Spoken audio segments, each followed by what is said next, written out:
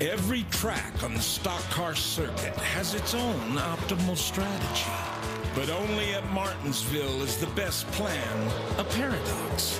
See, on the Paperclip's famous turns, drivers must go in gently like a lamb, or else. Trouble in turn 3. Stuck it into the outside wall. Oh, almost. Then unleash the lion within as they pounce into the straightaway powerfully, aggressively, even fearlessly. Chastain did a video game move. Dude, he held it wide open all the way through the corner. I could not believe it. That was ridiculous, dude.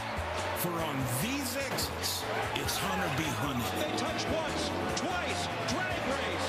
Jimmy Johnson. By a finger. Gentleman Jim. A mentality that seemingly contradicts that of the Lamb, but instead complements it perfectly at this half mile of mayhem.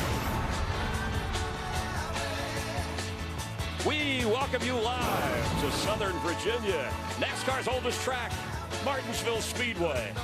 Today, a comeback race for some, a payback race for others, an entertaining short track race for all.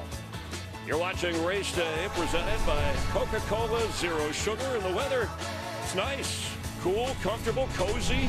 Chance of a rain shower a little later, but 70 degrees and the drivers are ready to roll. Moved up the start time.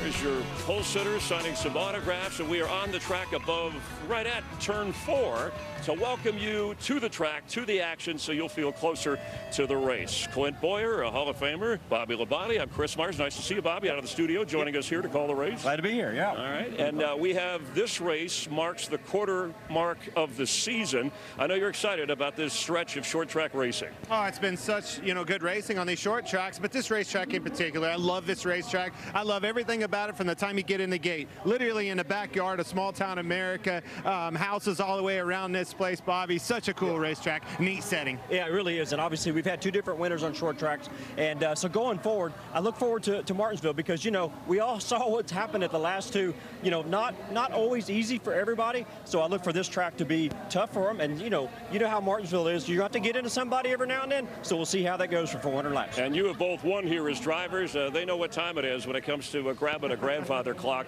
the trophy going to the winner. A check of the top storylines. Fan favorite Chase Elliott, 2020 Cup Series champions, back after missing 6 races, fracturing his tibia in a snowboarding accident. We'll talk with him. Clint Boyer sat down with Chase, and after winning last week in Bristol, Christopher Bell trying to go back-to-back on the short track. He won here last fall, starts 22nd today.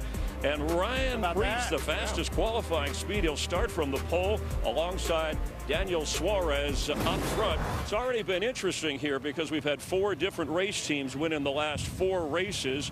And now you have the Stewart-Haas drivers. All 4 of them are in the first 7 starting positions. This could be their day. Who are you keeping an eye on? Those, you just said it. Stewart-Haas Racing, hats off to them. Showed up a Ford Ford Mustangs. These guys are really fast. Obviously for 1 lap. Now we got to see if they can hold on for the, the race runs. Yeah, and I look at Martin Truex and Denny Hamlin. I mean, I think those 2 guys have won 8 races here. Yes, and it's like, where are they at? So they really got to get it turned around, and I think this is a place they can do that. They have proved that, but they got to go out there and show it today. Yep, we've said they've been running since the 40s here. NASCAR's oldest track. Red Byron won the first one. William Byron won last year. He's the only 2-time winner this year. We're just getting started live in Virginia. Here's what's coming up as we continue. The clock is ticking as race day is counting down the minutes to the green flag. It was a miracle at Martinsville last fall. We'll look back at the legendary lap from Ross Chastain that defied time. And it was almost 40 years ago when time was running out for Rick Hendrick in NASCAR. But Jeff Bodine collected a clock, and the rest is history for HMS. Time heals everything, or in Chase Elliott's case, his fractured leg. Our Clint Boyer welcomes back NASCAR's most popular driver ahead of his anticipated return. All that, plus Michael Waltrip goes a little cuckoo on the grid as we get ready for short track racing at Martinsville, right here on FS1.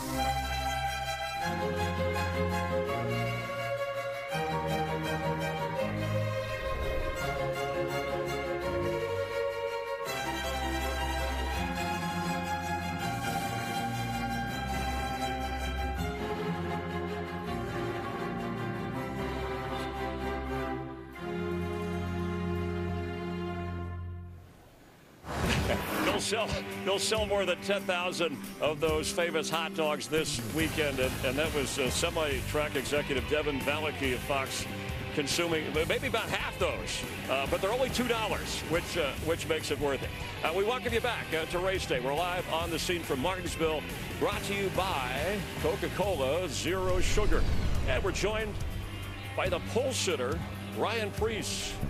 Stewart Haas Racing, an impressive weekend already. Ryan, we saw you gathering with the fans, chatting with Bobby Labonte. Thanks for coming by. Congrats on the pole. Yeah, thank you. It's certainly a confidence booster and a good start for our day. Absolutely. Now, Ryan, I hate to do it. There's nothing that drove me more nuts as a race car driver when somebody brings up the past. But Bristol, take me back there to Bristol. You're obviously frustrated. What day this week did it finally wear off? You said, all right, I'm going to Martinsville. I'm going to sit on the pole and take care of business. Monday at about 12:01. I've raced long enough and done a lot of racing that if you keep focusing on the previous one, you're not going to be able to put your best foot forward for the next one. So I was, as soon as Monday hit, I was preparing for today, and obviously our team, we did a really good job, and we have a fast race car. All right, I'm not going to bring up the past like him. I'm going to bring up a little bit of the past. You won a race here in 2008, a modified race. So coming forward, looking into this year, I know you're excited about this race team and the chances you've had. I know it's been a little bit of a struggle, haven't quite had the finishes, but did you have Martinsville picked as like, hey, I'm going to go to a track that I feel like I can have the best shot at? Today's the day. Yeah, I think just that short track background, right? Martinsville is definitely one that I, as a driver, feel really comfortable when I come here. So just, you know, as a driver, sometimes when you don't have the speed right off the truck or you're not fast right away, you really beat on yourself. So to be able to get that pole, that was a confidence booster and one I really needed right now. So we're going to move forward today. We got 400 long laps. I'm going to take Clint's advice, patience. You know, we'll hopefully have a really good day today. Well, take advantage of that pit stop, too. That pit box is #1 stall, best out there. He's the least patient guy as a broadcaster, but that's okay. Thanks for coming by. All right, good luck today. Good luck, buddy. We're going to stay with another Ford driver. Welcome in Joey Logano. Hi, Joey. Thanks for stopping by. I know you had some unfortunate news here about going to have to move to the rear of the field because of, what is it, a water tank leak or something? Yeah, the overflow tank had a crack in it, and apparently she was dripping water. We need water out there, so going to need that. Going to need that at some point, so we figured we'd, I guess we're lucky we found it before the race. It's kind of a bittersweet thing, though, to say. Yeah, and officially there are 36 drivers, and that's the best ever. Somebody has won this race from 36, so you actually have a chance to tie We can do it. Yes. All right, we can do it. We got our work cut out for us for sure. We thought our Verizon Mustang was decent. Definitely needed to make some changes. We changed a lot overnight, and we'll have our work cut out. I'm sure it's not going to be a smooth ride to the front. Well, obviously going to the back, where is the focus there? I mean, you can go a lap down quick and not really your doings at the speed in your car. They just catch you that much faster. That's a tough part here in Martinsville, right? If you start all the way back there, you're a half track behind in the first 10 laps of the run. So you got to go hard, and then that means you can't manage your race the way you want to. You can't save your tires the way you want to. You can't save your car and keep everything in one piece. You got to like go hard like it's the last 20 laps of the race right off the bat, because I'm not sure how much chances we'll have to recover, right? If you don't get a good start and you go down a lap, I don't know how many opportunities you'll have to get the lucky dog and keep going. So we got to go hard from the get-go. Yep.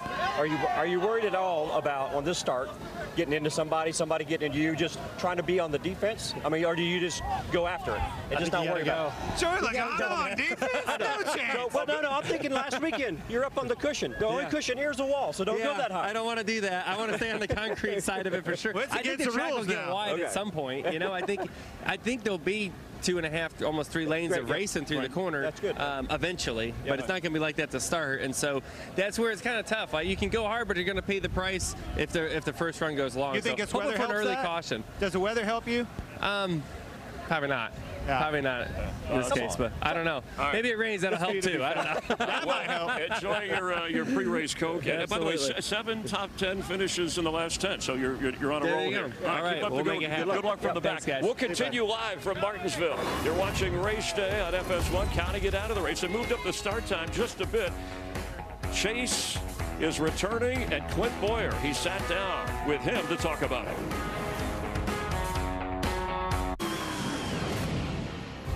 Drivers have blamed Ross Chastain for almost everything the past few weeks. The wrecking ball came in and made us 3 wide at the last second, and there wasn't enough room to be 3 wide.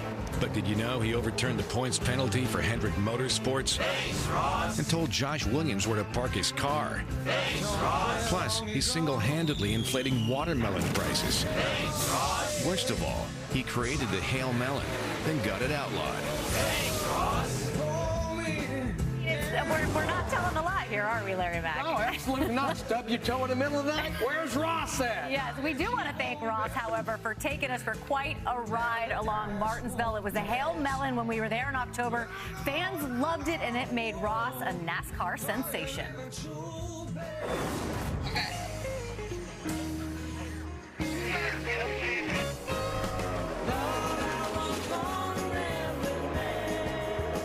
One car can't do anything. Here comes the wrecking ball. I saw out of the corner of my eye this red streak going around the outside. Yeah. Oh, that's the one! Chastain did a video game move! It's just the reality, and the video game move that just really surprises me about him being a pretty crazy driver. I thought it was just the coolest thing. Oh! Chastain is wall riding! Oh my God! Oh my What did he do? This is wild. That's one of the greatest moves I've ever seen. Holy, do you see that? Really, from right here off at 4, coming to take the white, it was the only thought that was in my mind. It was a bigger impact than I thought. I actually let go of the wheel right here in the middle. The G-forces were so strong, they pinned my hands over. Ridiculous, dude. The risk has to be worth the reward, I think, for a bid to go fight for a championship. It's just life goals. I went absolutely berserk. It was really cool to go home with the rest of my family that doesn't get to travel with me and hear their stories of where they were at. My Uncle Richie left the room because he didn't want to watch the last lap, and then he heard him screaming and he came running back in. It just doesn't look real. Holy, yeah. Ow. Berserk. It was really cool to go home with the rest of my family that doesn't get to travel with me and hear their stories of where they were at. My Uncle Richie left the room because he didn't want to watch the last lap, and then he heard him screaming and he came running back in. It just doesn't look real. Holy, yeah. Ow. He passed people doing that? Yeah, he got in the Final 4 doing that. Jones, he didn't like it. He did not like it, and I love it. Nothing in the rule book says you can't, right? Never, ever, ever has there been a move like we just saw. I'm proud that I did it, that it worked, and selfishly glad that no one else gets to do it, and yeah, I'm happy about that. Yes, because it is in the NASCAR rulebook. Now you cannot do it. I swear, every time I see that, it almost looks like someone's hitting fast forward on just his car. I mean, we've probably shown it a dozen times over the last few days. Happy about that.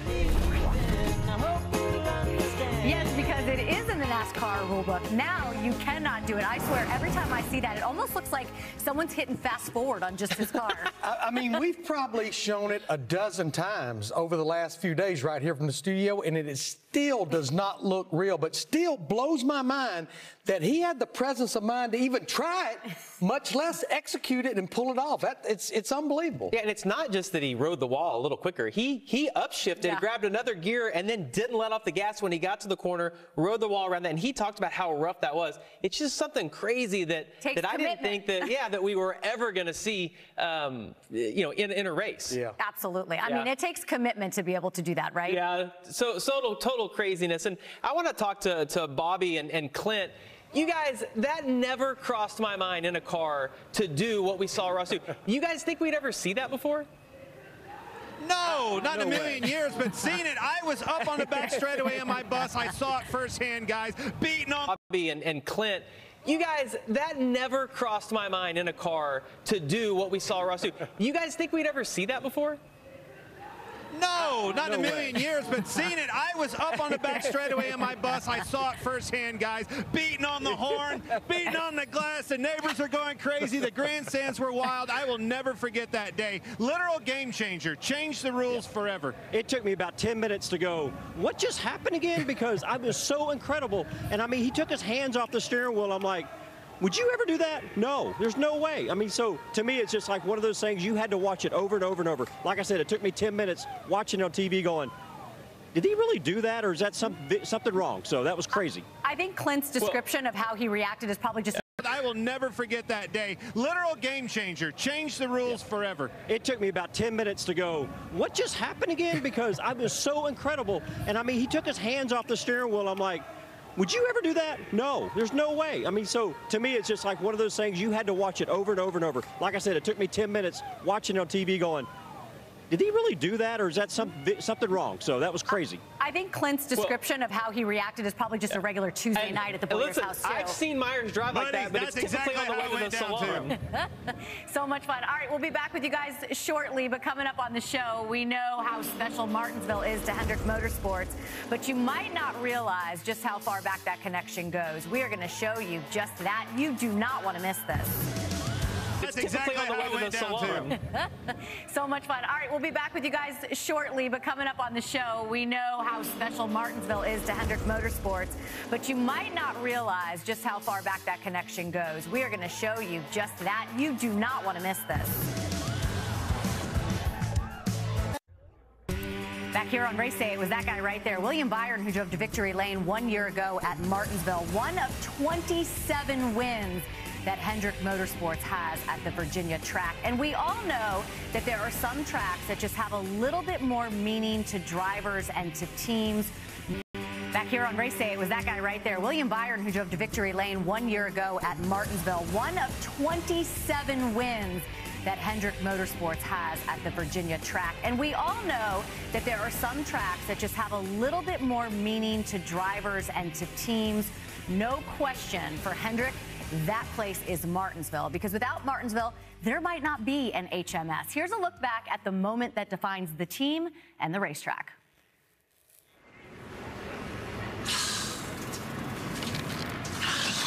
Unfortunately, the future is not so bright for All-Star Racing and owner Rick Hendrick. Jeff Bodine and their number 5 Chevrolet were unable to finish after... Place is Martinsville, because without Martinsville, there might not be an HMS. Here's a look back at the moment that defines the team and the racetrack.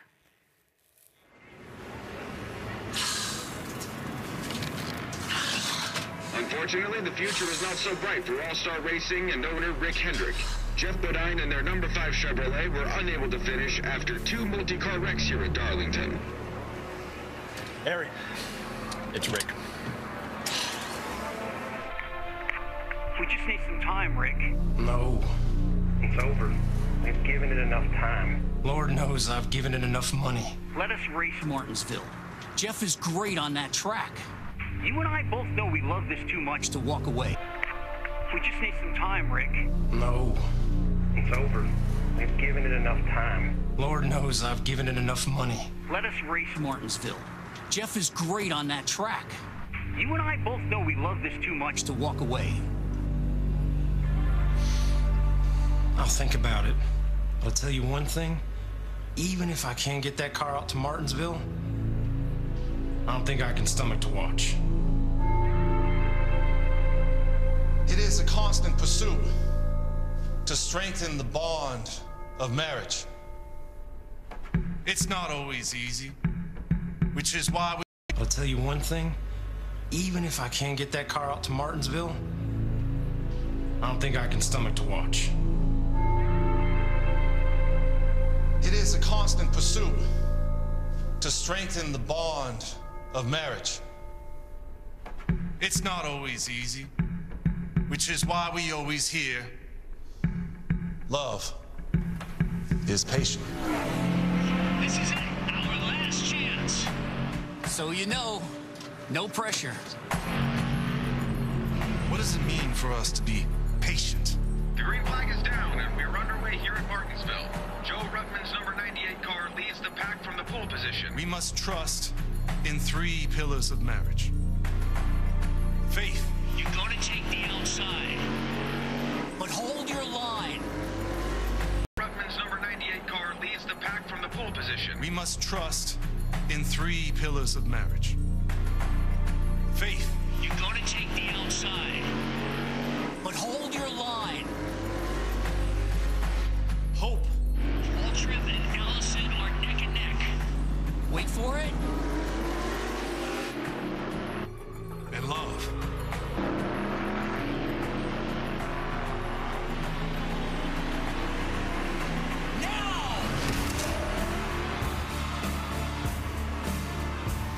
greatest of these is love.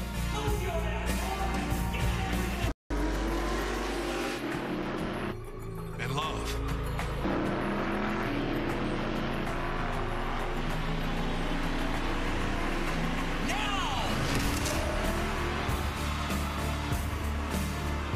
The greatest of these is love. It's wonderful to have all three, but we all know sometimes we lose faith. And we've all felt hopeless. But boy, when you have love behind you, you are unstoppable. These are just beautiful words today.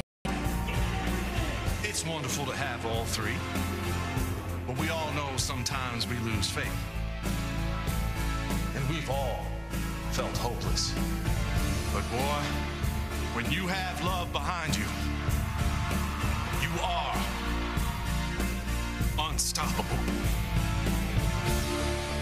These are just beautiful words today. Thank you so much. Thank you. It's great to see you. Oh, Rick.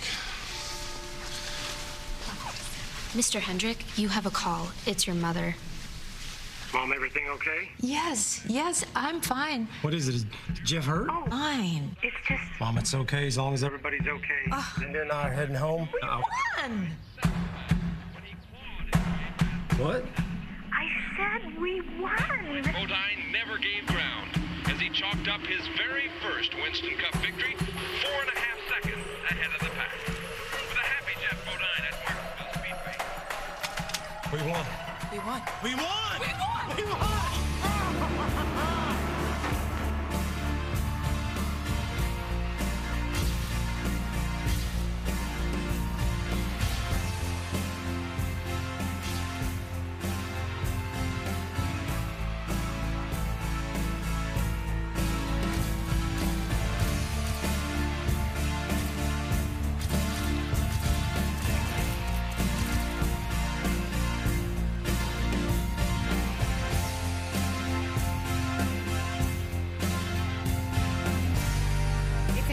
Because I was here for Race Hub this week with Chad Knaus, who, of course, has contributed to so many of the wins at Hendrick Motorsports and specifically at this racetrack. And he was blown away. He was like, this is really cool to watch. And I know you were at that race, Larry. Yeah, I was. And, you know, this new race team, they came in there and they started the season off with 3 consecutive top 10s. But the rumor through the garage area, this was going to absolutely be it, that they were not going to race anymore. They win the race.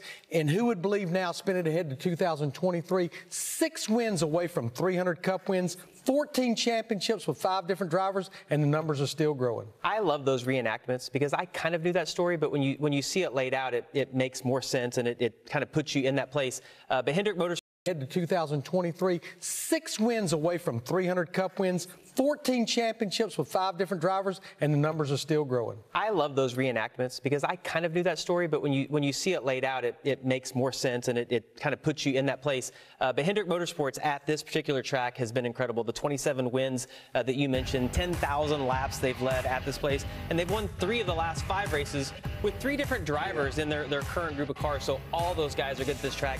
They will be a threat today. Dynasty is absolutely the key word when you think about Hendrick Motorsports. It all started at Martinsville. Up next, one of the guys who's contributed to that dynasty, Chase Elliott, spoke to Clint Boyer about today's return to racing for the first time after fracturing that leg. How's he feeling? And hey, Michael Waltrip, he's going to go for a short little grid walk down there in Martinsville. You don't want to miss that.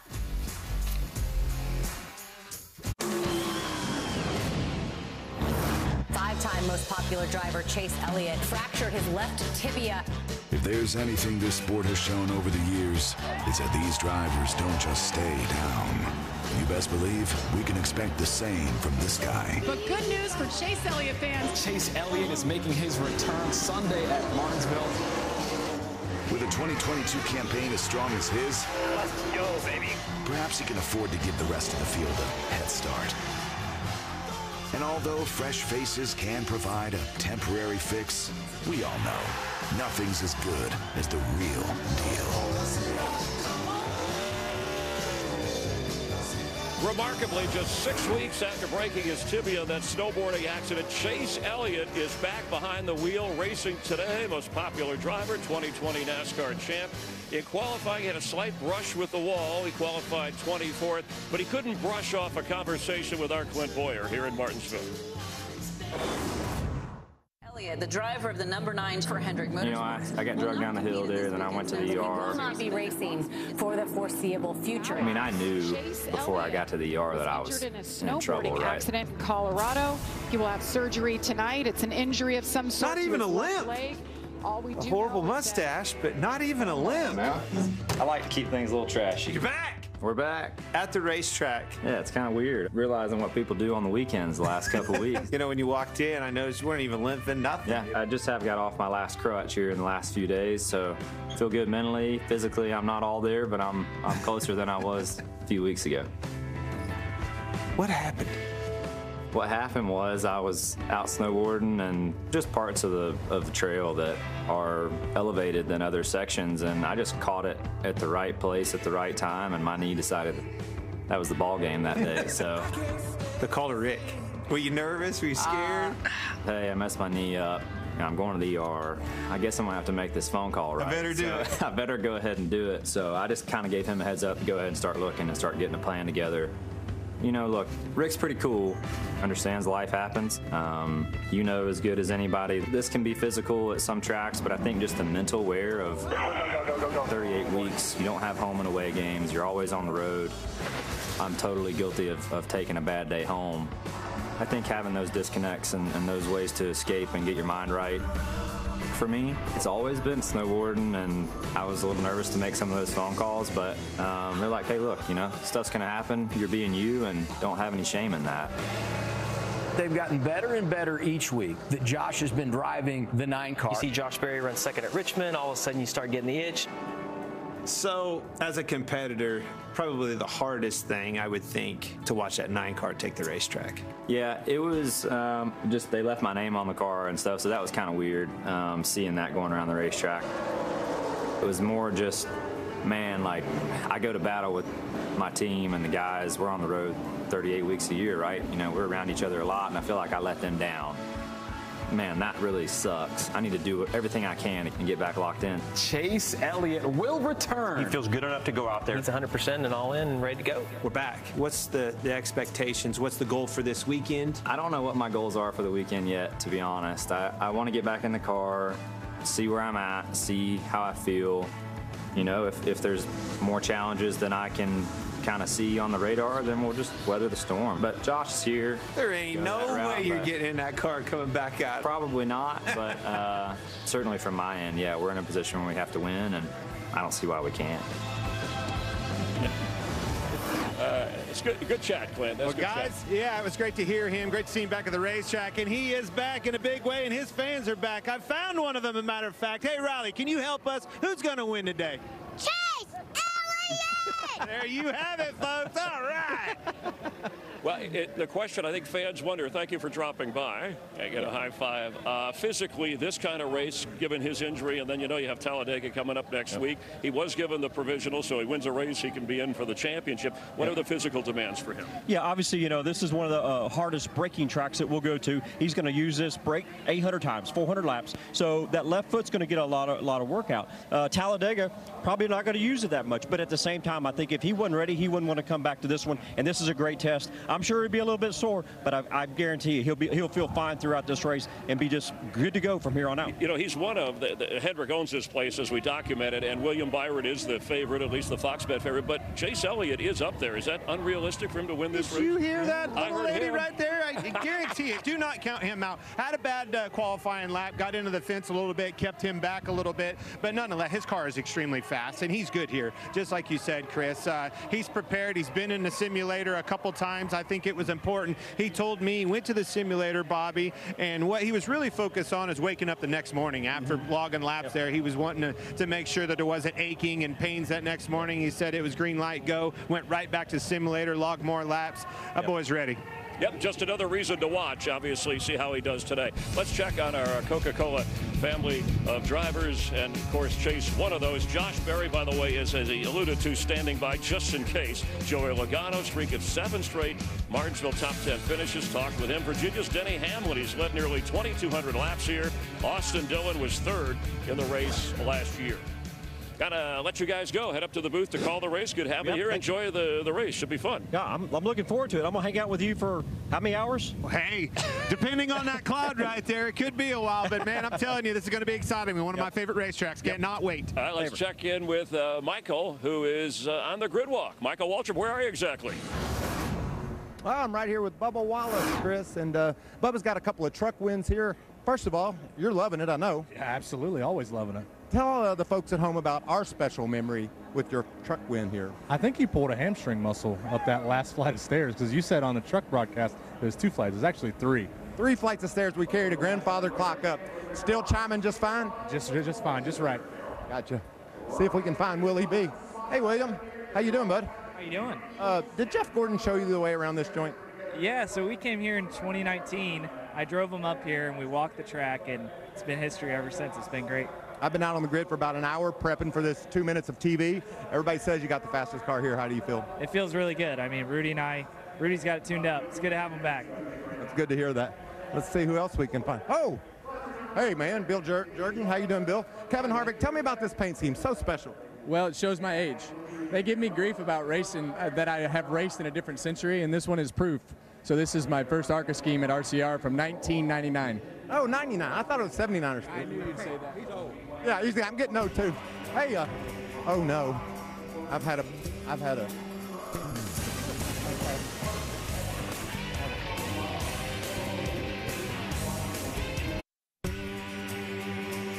Aerial coverage provided by Goodyear, powering every mile and every moment on NASCAR's road to victory. Goodyear, more driven. Wrapping up the short track racing for the moment. Last 5 races when it's come to short track racing. There's your pole sitter, Ryan Preece. We've had 5 different winners. Who will it be today here in Martinsville? Ladies and gentlemen, at this time, we would ask you to please rise as you are able. Remove your hats as the William Byrd High School Naval National Defense Cadet Corps presents our nation's colors. Here to offer today's invocation, please welcome from Rich Acres Christian Church, Tim Hunt. Pray with me, please. Heavenly Father, we thank you for the opportunity to be here at the Martinsville Speedway and to enjoy this amazing race. And we pray right now for your protection over the drivers, over their teams, the NASCAR officials, all those who are working behind the scenes. And I pray a special protection over our first responders who are taking care of us here at the track and also all over our community. So, Father, we just thank you for this opportunity and the blessings you give us every day. And we pray this prayer in the strong name of Jesus. Amen. Here to perform our national anthem, please welcome singer, songwriter, and Capitol Nashville recording artist, Kaylee Hammock. Oh, say, can you see by the dawn's early light what so proudly we held at the twilight's last gleaming, whose broad stripes and bright stars through the perilous fight on the ramparts we watched were so gallantly gleaming, and the rocket's red glare, the bombs bursting in air, gave proof through the night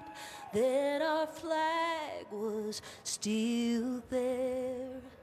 Oh, say does that star-spangled banner yet wave o'er the land of the free?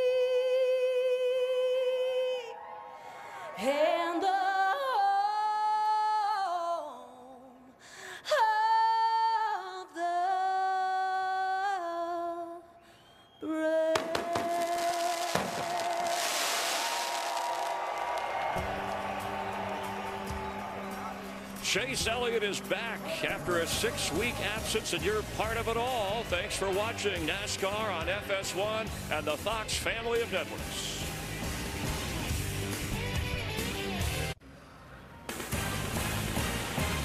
Welcome to Martinsville. Nobody happier to be here than Chase Elliott, back after 6 weeks rehabbing a broken leg sustained snowboarding. Fans are happy to see him back.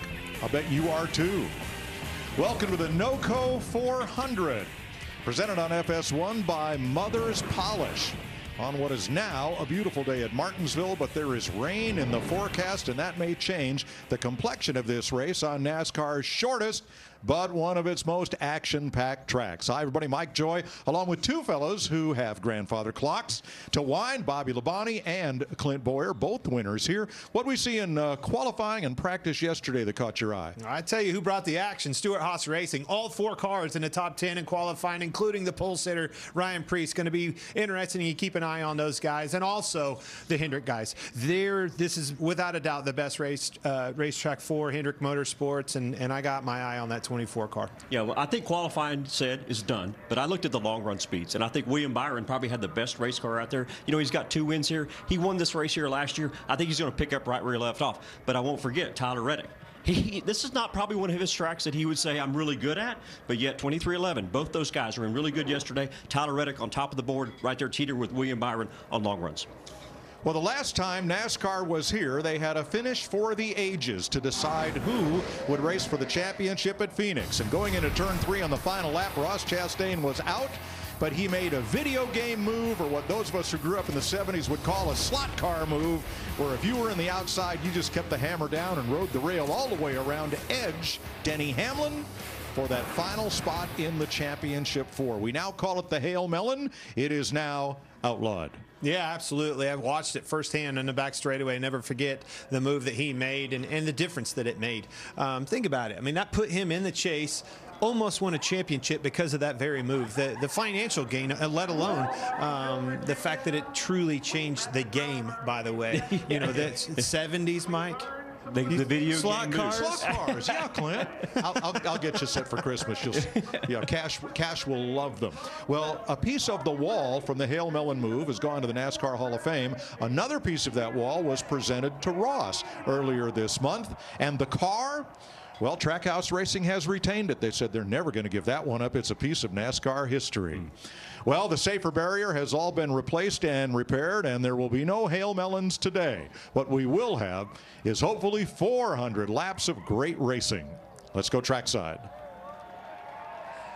And now, race fans, here to say the most famous words in motorsports. Please welcome singer, songwriter, and Capital Nashville recording artist, Kaylee Hammack. Drivers, start your engines.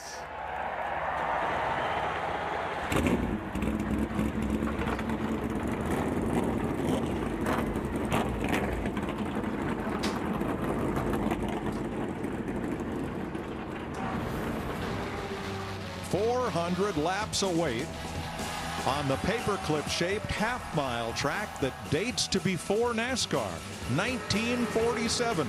But lots more history to be made here at Martinsville, including today.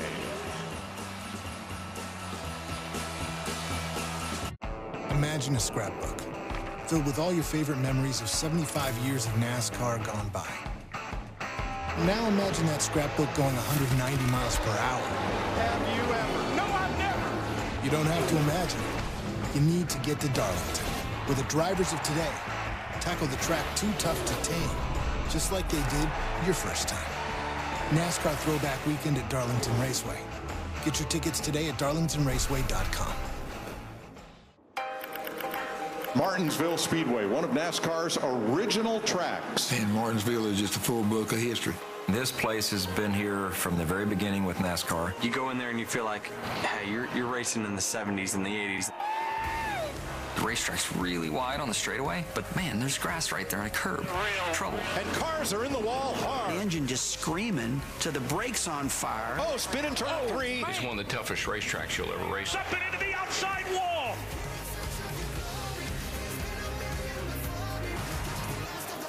can kind of see a clock maybe in my future. Get another clock. I can't wait to wake up from this dream and know that when I stand next to that clock that it really did happen. The magic of Martinsville.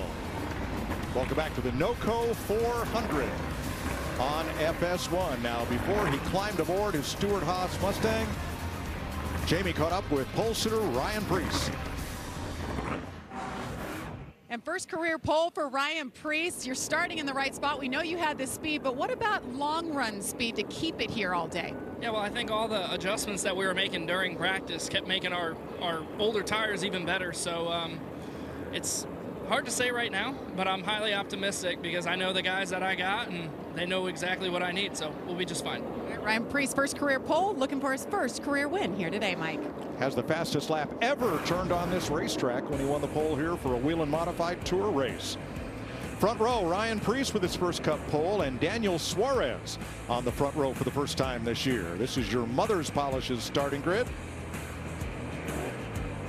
Eric Almirola, top 10 in 3 of the last 5 at Martinsville. Another Stewart-Haas Mustang, Chase Briscoe, top 10 in both races here last year. Martin Truex Jr. Keep an eye on Martin. You can't spell Martinsville without Martin. He's won 3 of the last 7 here. And Tyler Reddick, fast in practice here.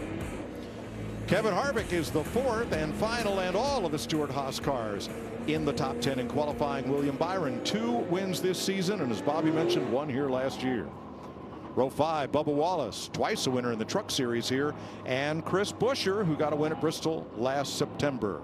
That is your top 10. But the big story is the return of NASCAR's most popular driver, Clint. Sure is. Let's go to that guy. Hey, Chase Elliott, it's Boyer and the boys up in the booth. You got us?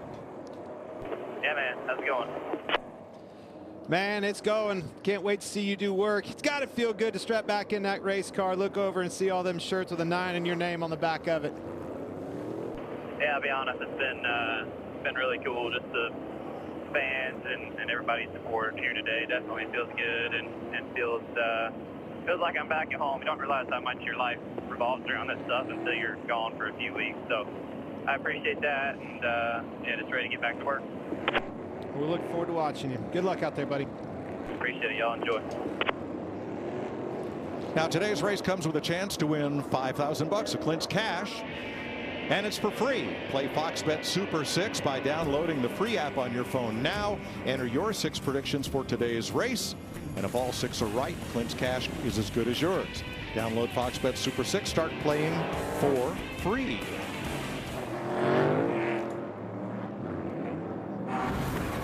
All right, let's check in on pit road. Jamie Little first. Well, Mike, 1 year ago, William Byron dominated this race. And then in victory lane, he dedicated the win to his mom, who was there at the track after beating cancer last year. Well, his mom and dad are back here at the track once again, and they might see a repeat. William was fast in practice, fast in qualifying, good on the long run. Bottom line, 24 fans, you should be optimistic. Regan Smith. Well, Jamie, last time we were here, it was, of course, the Hail Melon by Ross Chastain, where he passed 5 cars in the last 2 corners of the race to get through to the championship 4. This time, a different set of circumstances, though. He is going to be starting 34th today, and is going to have to pass 33 cars if he wants to win. Struggles in qualifying relegated him to that position. He told me earlier today the key is going to be not panicking early and taking what he can get. And in a weird set of circumstances, the pit box is directly across from where that Hail Melon took place a couple months ago. Larry Mack? Yeah, Regan, we'll be watching what goes on the racetrack, but we have to watch pit road. It will be a thorn in the side of these drivers and these teams. Very tight pit road, almost hard to run side by side. The pit boxes are the smallest on any of the racetracks we go to. It never fails drivers running at each other, either entering or exiting their pit box. And speeding, Mike, pit road speed limit 30 miles per hour, 29 pit road speeding penalties over the last 4 races at Martinsville. Thanks, Larry. Joey Logano dropping to the back of the pack. They discovered a water leak this morning on his Penske Mustang. So that's an unapproved adjustment. He will go to the back. 3 teams had cracked brake rotors from practice. Were allowed to make that change because NASCAR considered that a safety issue. So the offending rotors were changed without penalty. 2 driver changes this week. Zane Smith, the Truck Series champ, is in the number 51 for Rick Ware Racing. Cody Ware, facing an assault charge, has been suspended by NASCAR as part of their behavioral policy. And the 78 has Anthony Alfredo aboard. He is subbing this week for B.J. McLeod. The weather is questionable today. Now, yes, we have to make it to the earlier of the end of stage 2 or halfway for this race to be official. The end of stage 2 is lap 180. Anything after that would be an official race, but you can bet if we get to stage 3, we could be racing the rain. Well, I think that's just it. I mean, looking over your shoulder, those clouds are building and looks like a little bit of moisture in them. And I think as long as it's a little bit of moisture, Bobby, you may see those old rain tires come out and get on these hot rods. Yeah, we saw that obviously in the truck race Friday night, and I was surprised how fast they ran in the wet conditions. And it wasn't raining, but they definitely dried it off. Well, here we go for 400 laps in the NOCO 400. Ryan Preece, Daniel Suarez take the green flag.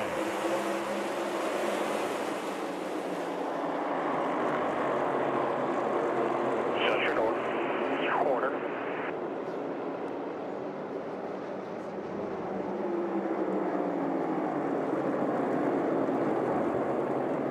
Battle to get down now. Suarez can't get clear of him.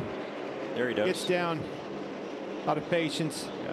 Preece got a good start there. You know, run a lap on the bottom and somebody on the outside, but cleared him, so now he can kind of rest a little bit. Now Briscoe on the outside in the 14, side by side with Truex. Remember, Briscoe had that broken finger, and that has still not been resolved. He wanted to get through Martinsville before going to see the doctor for surgery. So another week in the race car before he's able to get that taken care of. He's going to need to get down. Speaking of taking care of, there's a whole teammate. That's a good teammate right there. Kevin Harvick let him in. It's a pretty nice favor to have there, Bobby. Yeah, I would say that, you know, obviously right now a teammate helps you, and you're running out there and you don't want to be tearing your car up. You got to be careful, and these guys realize that, so they're probably going to give somebody a break, a little bit of a break early now instead of later on. So Chris Buescher unable to get inside. Same with William Byron. There's turns 3 and 4. You see very little rubber down here in the early going. You see that early speed in Preece's car, Stuart Haas, and you see Almirola looking to the inside of Suarez as well.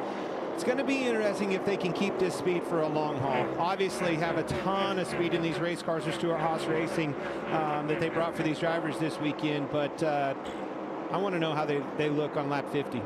Todd Gilliland and Chris Buescher side by side. Gilliland missed the top 10 by, what, 2/100ths of a second yesterday.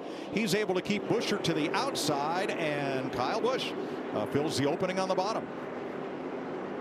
Yeah, and back to what you said, Clint, about the SHR cars. I mean, I think it could be 30 laps. You know, we could see them run like this for a while, but I think 25, 30 laps will kind of see if the transition goes from a good qualifying setup to a good race setup. And it's not saying that it will, right? I mean, it might just be, hey, you got fast cars, but there may be something to that. Maybe a little bit more rigid or something like that to really lay a fast lap time down.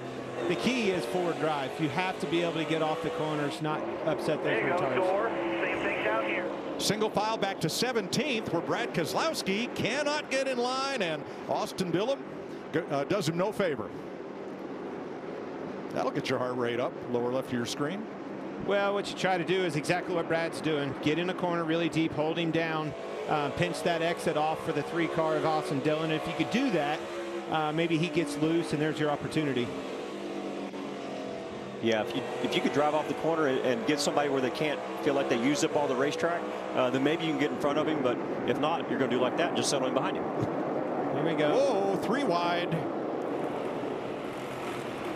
Pretty tight racing. Oh, really tight. Yeah.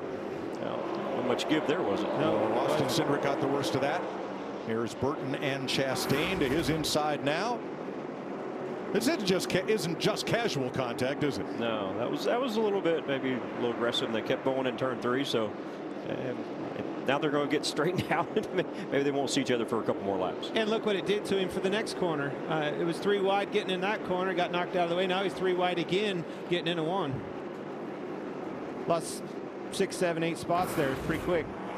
Tell you how difficult a pass it is here. Joey Logano's got a good car. He had to start in the back. He's passed 1 car. since the start of this race, and now is on the inside of his Penske teammate, Austin Cindric. Sorry, doesn't surprise me. No sun out right now. Track's got a lot of grip. Everybody's kind of gridlocked, bumper to bumper. As Bobby was talking about, the grip level starts to go away. You start losing the grip first off of the corner, spinning the tires. Then you'll start getting loose in. Then you start separating, positions there, and you can make some hay if your car's right.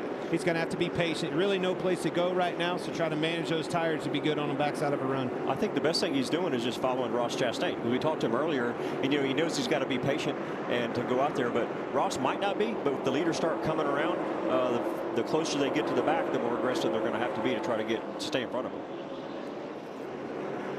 Starting to get some rubber laid down now. You can see right there on the right sides, both ends of the track. It'll keep building that up. And what that is, it just keeps slicker and slicker and slicker. Then you have to start straddling it, trying to get yourself a straight drive off. We'll contact here as A.J. Allmendinger muscles his way past rookie Ty Gibbs. You know what I like to see is a little bit like, they have to change their line a little bit to catch a little bit of that rubber that's being laid down. Maybe not like it used to be, like when they had a lot of marbles. But at the same time, looking down there, I see a few cars, kind of spinning the right rear a little bit. So maybe that's a good sign that the grip's going to go away, and you'll have to manage your car a little bit better. Alex Bowman moving forward. In the Hendrick media availability, a lot of the questions, of course, were for Chase Elliott, who is just back. And Alex Bowman quipped, they didn't make a commercial for me when I came back. Well, that's okay. Not the most popular driver. But he did his talking on the racetrack and did it well. Bowman up in the top 20 now. Ryan Preece has run off and hid. He is 1.5 seconds ahead of Suarez. Only driver right now in the top 11 looking for his first Cup win. This was the site of his first modified Tour victory back in 2008.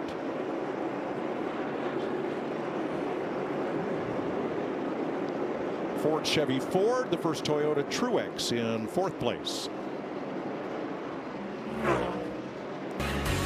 Ryan Preece started on pole and is running away from the field at Martinsville after 18 laps.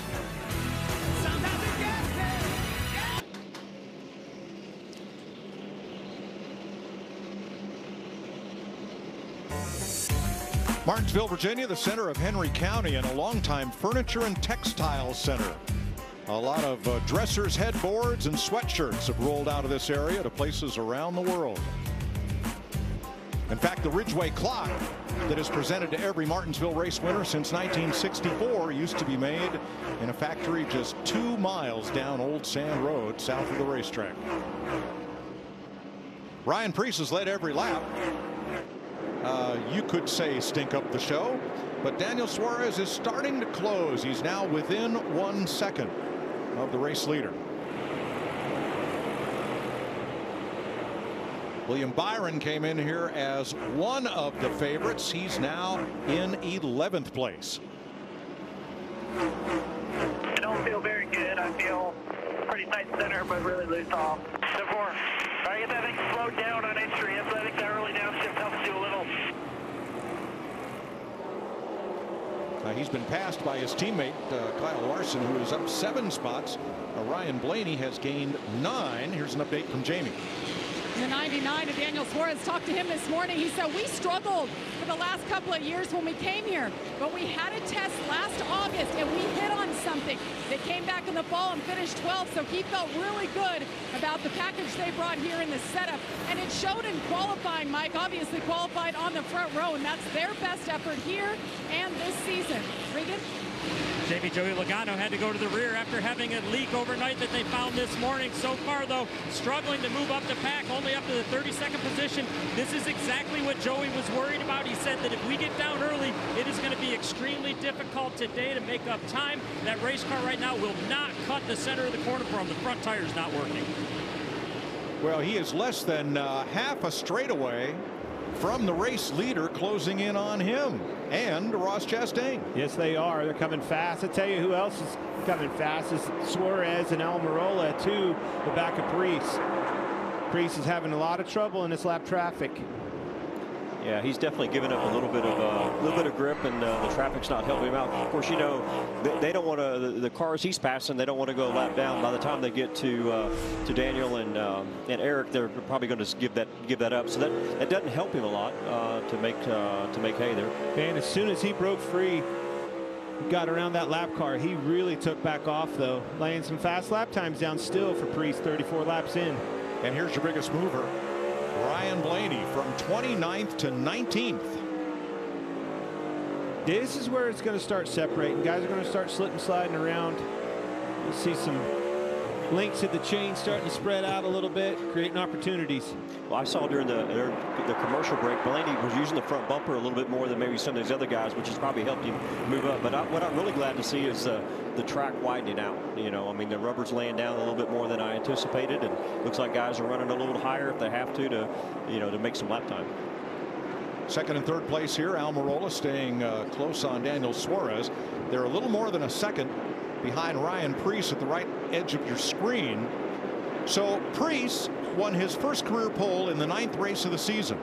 Last year, Cole Custer drove this number 41 for Stewart Haas and won his first career pole in the 9th weekend of the season.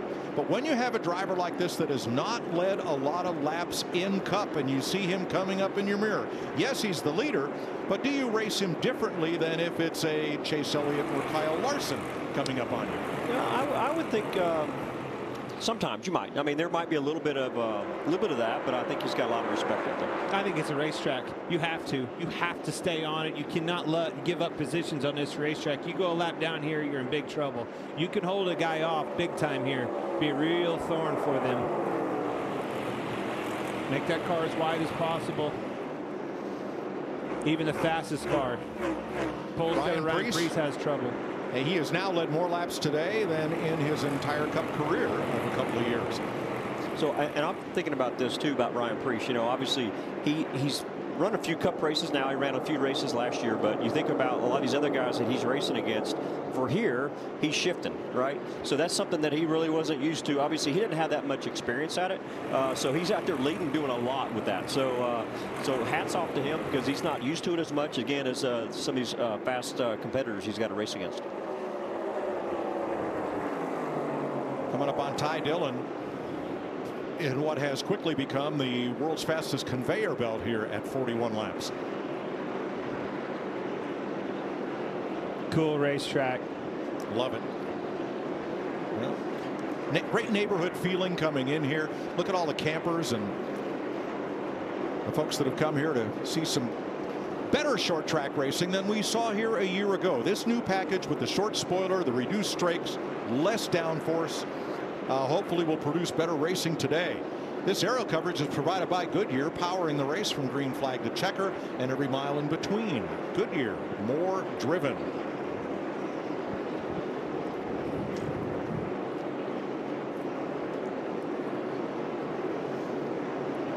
Ryan Preece trying to get past Ty Dillon, and that has brought Daniel Suarez to now within 0.7 of a second as we have a look at Denny Hamlin in 9th. And we're looking at it for a reason. You see those cars getting bigger and out that windshield.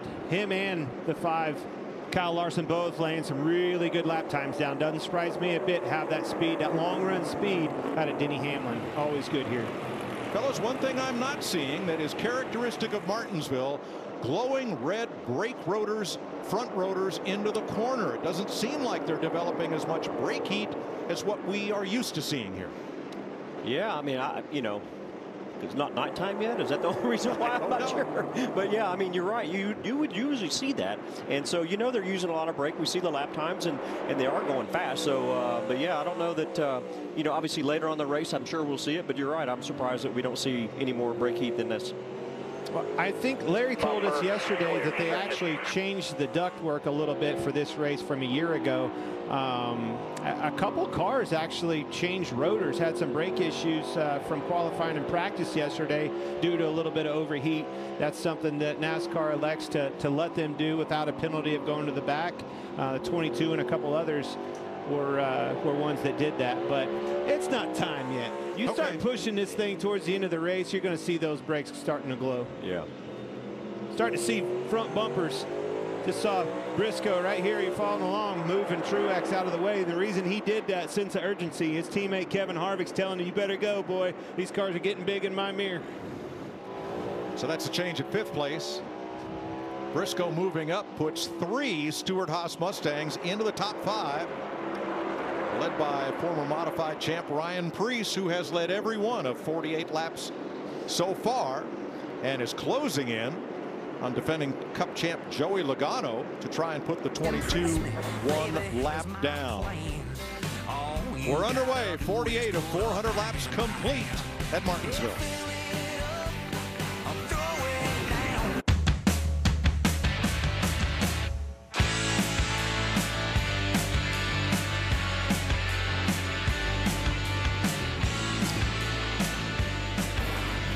"55 laps complete, and here's a moment that is 26 years in the making. Race leader Ryan Preece to the inside of Joey Logano just as they raced together as 6-year-olds on the Silver City Quarter Midget track in Meriden, Connecticut. Now, Logano's a 2-time Cup champ. His path to the top was a lot quicker and smoother than Preece's, but, well, here they are, 2 old friends and adversaries going at it again for the lead at the highest level of stock car racing. Kind of pinched Joey there. I thought Joey would give him a little bit more fight than that. He did. You know, you see Suarez and Almirola right there on his tail. He had kind of stretched the lead back out until he caught Logano, which doesn't surprise me a bit. And how about this? The next one up to bid is Ross Chastain. Don't see that very often. Logano and Chastain going on the lap down on the brink. Yeah, that the story about those two right there with Preece and Logano about the quarter midget race, and I guarantee you, one's smiling and one's not. Right. It might be good friends, but one's not happy. But yeah, the 22 car, we talked a little bit about the 41 maybe losing a little bit of grip, but yet that 22 car really hadn't shown anything yet. Joey Logano's finished top 10 the last 7 races here. He's off today. I thought Joey would give him a little bit more fit than that, and I was just telling myself he may have to move him. I'm surprised he did it. He did. He moved him. That's what it's going to take. So what about the next one, Ross Chastain? You better be careful moving that one. Yeah. Yeah, I have heard that Chastain is the hardest driver to move on the racetrack. That's because he's usually doing all the moving. Yeah. Oh, well, okay. You got to catch him to move him. So Martin Truex is backed up to 11th. Jamie? Well, it was an interesting day yesterday for Martin Truex Jr. and the 19 team. They felt like they had something wrong with the car in practice. They thought they found it, made an adjustment, had a great qualifying effort. Driver was very happy, but right now they're just fighting for grip. No lateral grip for Martin Truex Jr., who continues to fall. He's back in 11th now. Alex Bowman trying to break into the top 10. Now 19 laps to go in the stage. First stage is 80 laps. Next stage is 100. The final stage 120. Got to be careful when you're attacking that, Bobby. Cars rolling out from underneath of you, lateral grip, rolling out from underneath of you, probably getting into the corner, rolling through the middle a little bit. Tighten that up too much, you have trouble getting off the corner. You drive a push into it and try to knock the wall down. Yeah, I mean that's always a struggle, and you can see the 19 really fighting the wheel. And but you also know that you only got a few laps left in the stage. Hopefully you can make the right call when you do make a pit stop on the chassis adjustments and the air pressure and get it a little bit better. But you know, he shouldn't have to worry about going a lap down at least, so he don't need to do anything crazy.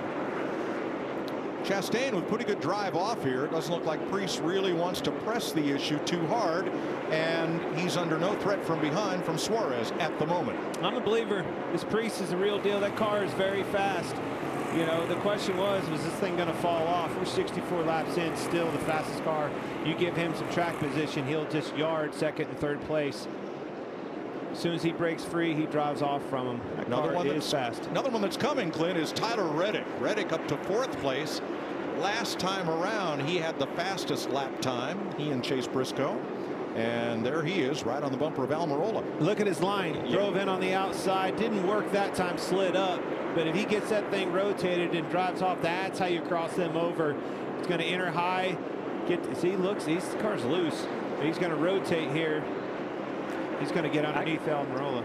Xfinity fastest lap of the race, Ryan Preece. That was back at lap 4.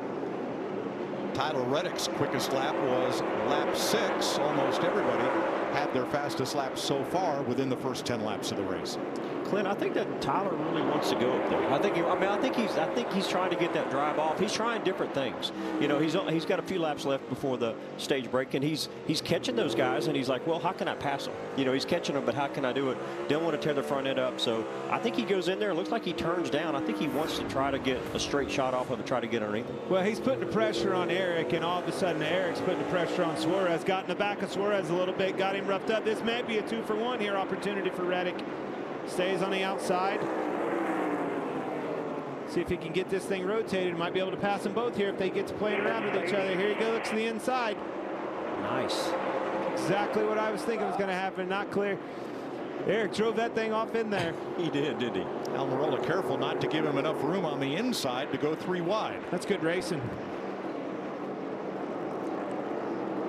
All 4 Stewart-Haas cars in the top 5 at the moment. Their last top 5 finish here was Clint's win in 2018. How do you feel about that, buddy? Feeling like I want him back out there. I love this racetrack. Love it. Such a challenge. Christopher Bell is your point standing leader. The highest in points into the regular season makes the playoffs. And then everybody's seated in order of wins with ties broken by points. There's where we sit so far among the top 16. Reddick for 3rd. I think Reddick's at the car. He can go low, pass him. He runs up high. I think it, again, you know, shows me that the track is, you can move around a little bit, and he's still making speed. When the 19 car was falling back, he's going forward with it. Larry Mack. Yeah, I've been watching Tyler Reddick, and remember yesterday he ran 53 consecutive laps in that one practice session we had, and I'm seeing the same thing even when he was working over Suarez. He does not use a lot of brake. He lets the car really roll through the center of the corner. He doesn't stab the brakes. He just kind of own them casually, a lot less than most of the other drivers I'm watching. We've seen a lot here at Martinsville where a driver would spend 8 or 10 laps trying to work a groove in up top, trying to lay some rubber down up there. It's a good place to pass when everything's working right, but not sure we're there yet. You know, just like, you know, Larry was talking, and just like practice, he really rolls into 3 with a lot of speed. See how much more speed he carries into the corner than Almirola right in front of him. Just as they get into turn 3, he'll close that gap quite a bit. Arcs it up just a little bit, likes a diamond. The car is pretty sporty. Here's the SMT data that the teams look at. And I'm looking at that steering data. Watch this one right here. That kind of shows who's tight, who's loose, freeness of that race car.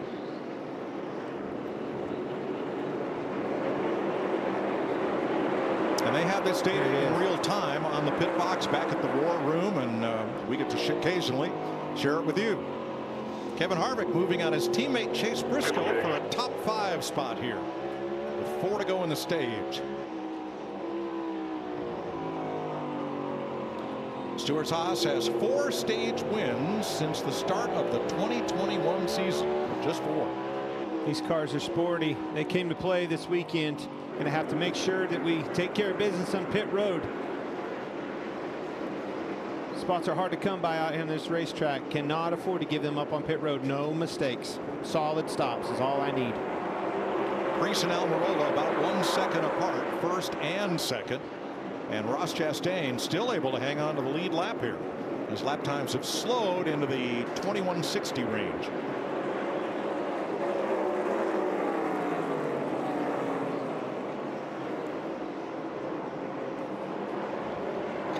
It's going to be big if Ross can hold on. You know, I think that you know, obviously that would give Logano the free pass, but yet at the same time, I mean, you know, you don't want to be.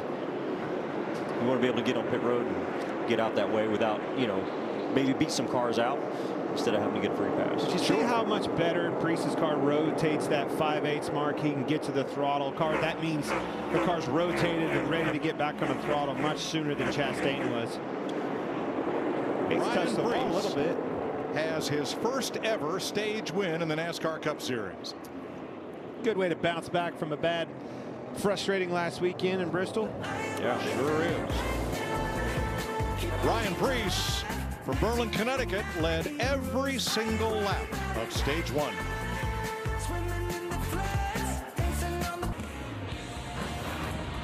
Stage 1 in the books. Time for our Credit One Bank ones to watch. Who you got your eye on? At 41 ball, Ryan Preece, man, first stage win. Awesome job for them, but I'm watching his pit crew. I want to make sure that those pit crew can answer this call. That boy's putting some pressure on those guys today.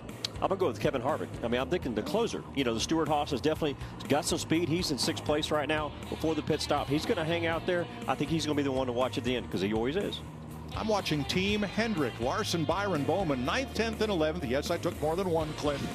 You can talk about a driver or a team or anybody you want. And, you know, it's only the end of stage 1. We got a long way to go as they keep rising toward the top. Jamie and Larry, who are you watching? Yeah, Mike, I'm watching Ryan Blaney. Started 31st. He has made his way to 13th without the aid of a caution. Always runs well here. Top 5 in both races last year. Yeah, I'm going to watch Martin Truex Jr. Started 5th, fell back to 14th and then that stage. But he's won 3 of the last 7. He knows how to get his car good when it counts. And that's your Credit One Bank ones, plural, to watch. Regan. Like the 10 car, Merrick Almirola on pit road right now after a good start to the race for him. Too loose in the center, needs a little drive off, but told the team, do not get me too tight through the middle of the corner. The 45 of Tyler Reddick, that car was getting looser as the run went on, getting into the corner. Needs a little help at the 2/3 mark of the corner. Jamie? Daniel Suarez in the 99 lost 2 spots on track. Got a little bit tight, but really loose entry, really loose on exit. They're going to try to fix that up. Ryan Preece led all the laps so far today, more than any of the laps combined in his career. Car's pretty good. He said turning through the middle is their strong suit. Good stop by the pit crew, Mike. Boy, he jumped right out there. There's your race off pit road, sponsored by Ram, and Preece held station over Suarez, Almirola, and Reddick. Good job, boys. Yeah. Stage 1 complete. Ryan Preece has led every lap so far. Coming up next, USFL kickoff weekend continues. The Pittsburgh Maulers open their season against the New Orleans Breakers next on FS1 and the Fox Sports app. Let's take a closer look at brake temps at Martinsville with Larry Mack and the Toyota Cutaway car. Mike, anytime we go short track racing at Martinsville, that little half-mile track, a big talk is about the brakes of the race car. So let's go inside our Toyota Tech Center and take a look at our Toyota Cutaway car and look at some of the temperatures the brake components will be seeing today. When you look at the brake caliper itself, 300 degrees Fahrenheit. The rotor, 1,400 degrees, and where the pad meets the rotor, 1,700 degrees. Now, the big concern, Mike, is that 1,400 degrees with the rotor. That's why today NASCAR is letting the teams pump a little more air to the center of the rotor to try to keep that temperature down just a little bit. Thanks, Larry. So far, so good. As we get ready for stage 2, with Ryan Preece holding the lead after his first pit stop of the day, but almost a calamity there before pit road had opened. Preece apparently misunderstood the signal as to whether he should pit or not, and almost came to pit road a lap before it opened up. We listened in. Just listen to me. I'll always let you know if it's open or closed there. So I was seeing the red light was obviously on. Yeah, no, I get it. It was just confusing me. I'm like, are we open? Are we closed? Yeah, it wasn't just you. They were confused behind you as well. He almost dragged a whole bunch of cars down pit road with him. Yeah, I mean, you know, he's leading a lot of this race, first time out there like this. I mean, you know, you might think that you know, pit road is open, wasn't sure yet, and yeah, luckily it didn't affect him. Well, if all 4 tires would have been under that box, it had affected him. All right, Preece has chosen the inside on Daniel Suarez. They're going to restart just like they did 90 laps ago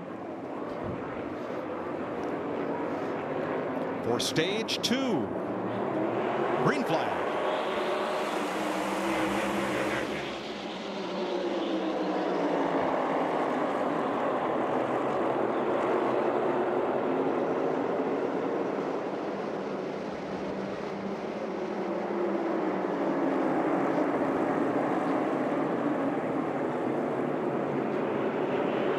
Side by side your mirror.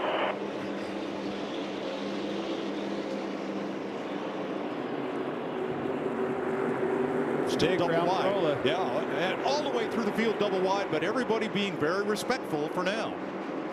Yeah, I mean, obviously starting off stage 2, and got new tires on it too. So you think right now you want to make as many passes as you can. So I'd say they're being cautiously aggressive. But Ryan Preece got a heck of a start. It's just like qualifying showed. Those Stewart-Haas cars are extremely good on a short run. Eric Almirola knew that, took advantage of that, got around Suarez, joining his team up front. His teammate, excuse me. Joey Logano was the first car 1 lap down at the end of the stage, so he is back on the lead lap with the free pass.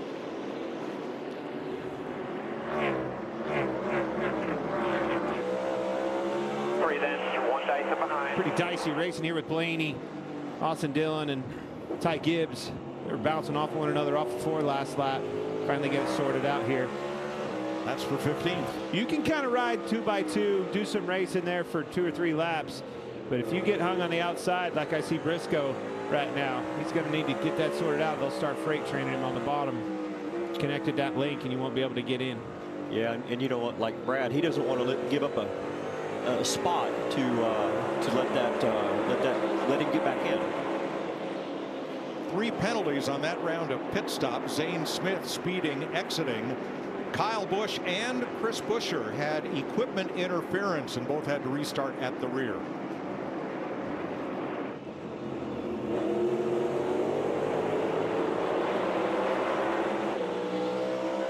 Tenth place on the right. Truex and Briscoe.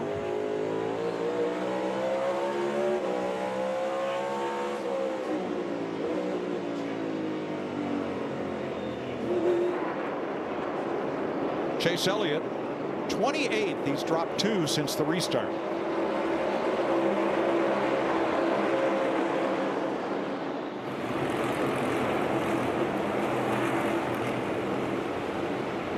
Yeah, I just kind of mired back in traffic with Chase. I really thought that, he had better speed than this in yesterday's practice for sure. I think you get that car some track position somehow, some way. If a caution, untimely caution comes out, opens up an opportunity for some strategy. You might just see some of these back, teams running in the back reverse that. Now Eric Almirola got around Daniel Suarez to move up to 2nd. However, we're ready for you. We're ready for you. You got to come to us. We're trying to find out. We're unsure. What do you mean you're unsure? The tire changer shrugged his shoulders. didn't know if he got the lug nut tight or not. Well, that's what they're trying to work through in the number 10 pits. Regan. Like just a couple of seconds ago, they finally came back on the radio and told Eric they think that they are good. So a little bit of question mark here if that lug nut is loose or not right now. Well, the thing is, it could have been tight to the wheel, but if the wheel was not tight to the hub, that can produce a problem later. You're right, but I would think if that's the case, Mike, it would be violent. You would even get it up to speed, and you'd be coming back down pit road under caution. Well, there was something going on because he obviously had it in his voice that he was definitely, concerned about it. I guess my concern would it be the right front or the left front? I mean, left front might not be quite so critical, but right front balance would be bad. Sometimes a brake shake, is a thing here, but he would know that and what he's feeling different. Kevin Harvick launched in the top 5, and that's where he sits, 4th place, Jamie. Mike, if you look at the lap-by-lap comparisons yesterday, Kevin Harvick in the 4 team was about the best with fall-off. They were really happy with it. As for today, he said he started getting loose as the run went on, a bit worse than yesterday, so they made a wedge adjustment, put those 4 tires on it, and he's up to 4th now.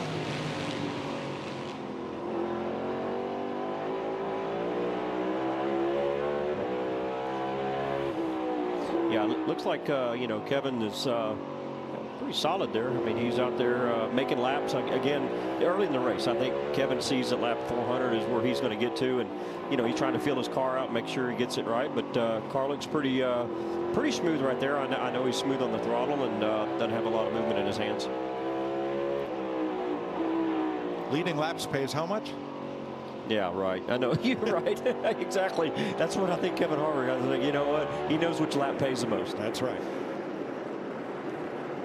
Almirola within half a second of Ryan Preece now, with Suarez third. And here's one of the questions in Clint's Super 6 game. How'd you answer this one? Which of these drivers will have the better running position at the end of stage 2, and by how many positions between Blaney and Logano? That's the tough one. The second part of that question is going to be extremely hard. By how many positions, and I'd have never guessed it's as much as it is right now, but you never know. A lot can happen here. Right now they are 15 spots apart, as Logano just got the free pass at the end of stage 1, which went caution free. Stenhouse Gibbs. Keep an eye on that one. That is two very aggressive drivers with a no-quit attitude. I don't think Ty's going to give him a lot. He don't want to be behind him, so. And exactly the same conversation in the other car. Well, we used to call it trading paint, just like we used to call the bumper the chrome horn. What do we call it now? Wrinkling the wrap? I don't know. It's pull the decals off of one another. Yeah. Finally got it sorted out. Gibbs is the winner. Inside. It got sorted out for the moment. Marks in rhythm here. Don't overdrive your entry. 110 laps in, caution free, except for the stage break. And Ryan Preece for Stewart Haas Racing has led every single lap so far.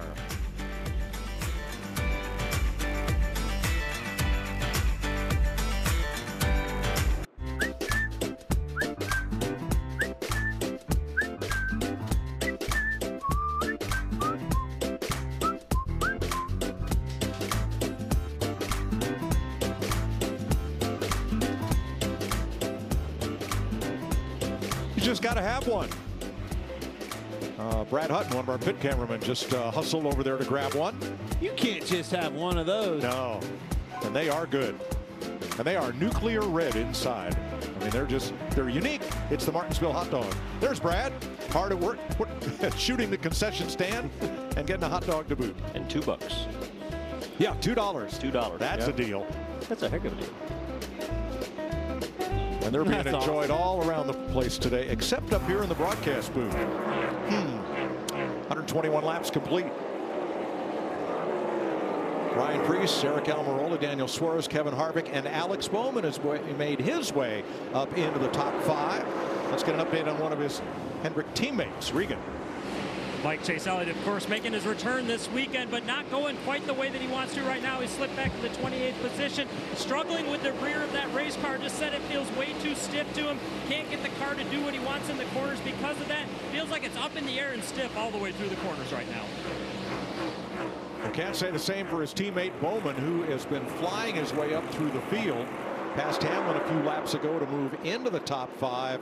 And last time around had the fastest lap on the track. He's a tenth and a half faster lap than these first 3 cars. Extremely fast. Jamie? Yeah, and yesterday that wasn't the case for Alex Bowman. He started 23rd. He practiced about the same. But the good news for him, Blake Harris, the man on the left, his crew chief, back on the box. They have great chemistry together. They just started working together this year, but they've been adjusting on this race car before the race and that last stop. They made an air pressure adjustment, so he's coming through the pack and doing well. And Mike, remember, he was out with a concussion in the fall race here, so he didn't have this tire. They're just learning on the fly, and it's paying off so far. Well, lessons well learned and applied. Good timing, too, because he's catching these leaders as they're catching the lappers. Going to have more trouble in those lappers. That Bowman's one of the only cars that can make passes, quality passes, that is, on fast cars. He went around Denny Hamlin like he was tied to a tree. Preece putting J.J. Leahy a second lap down. Zane Smith the next car ahead.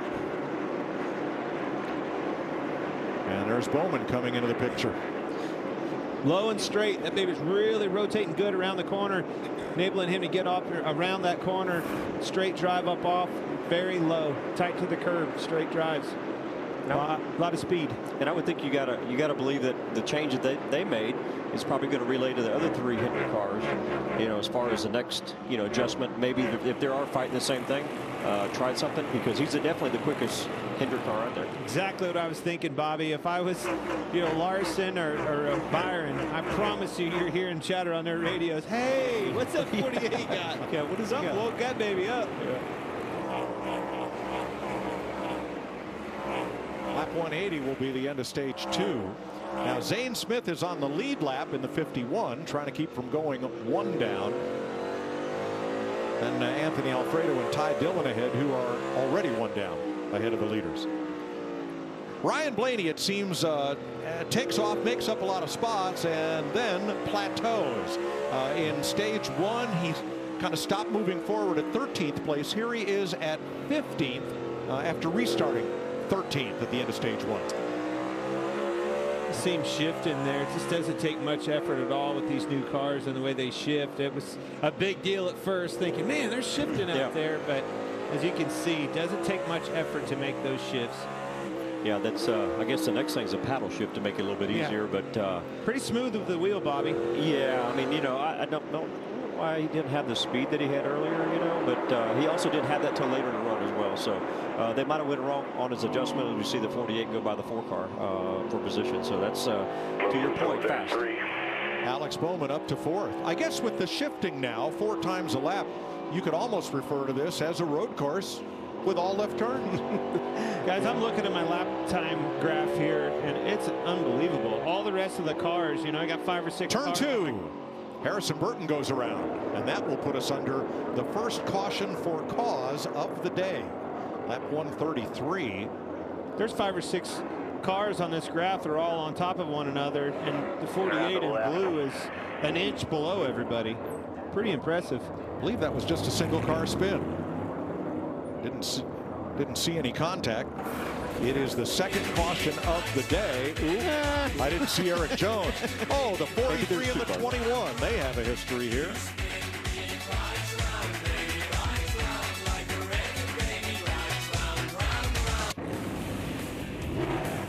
Pit road is busy. Regan.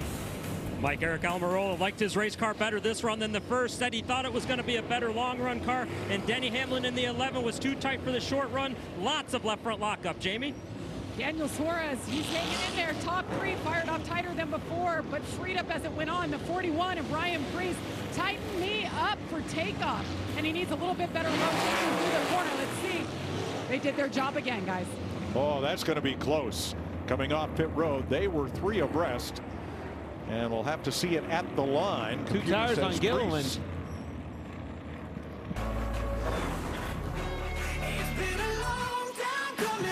There's the race off pit road. Wow.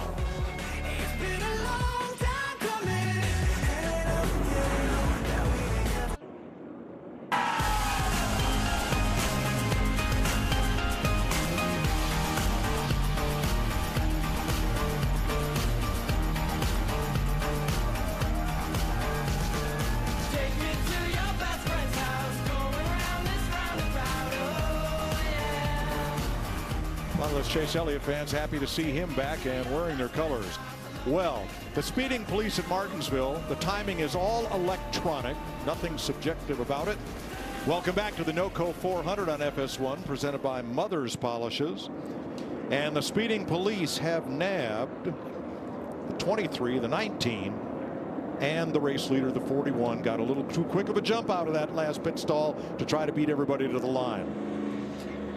Dang it. Yeah. Well, that's not good, but it's going to be exciting for us. Well, I saw it. You know, he did. Those guys were side by side, and man, that thing launched out of that box in a big way. But the one I like, how about Chastain? Let's shake things up. Stayed out from 25th. I think you can net gain there. I don't mind that.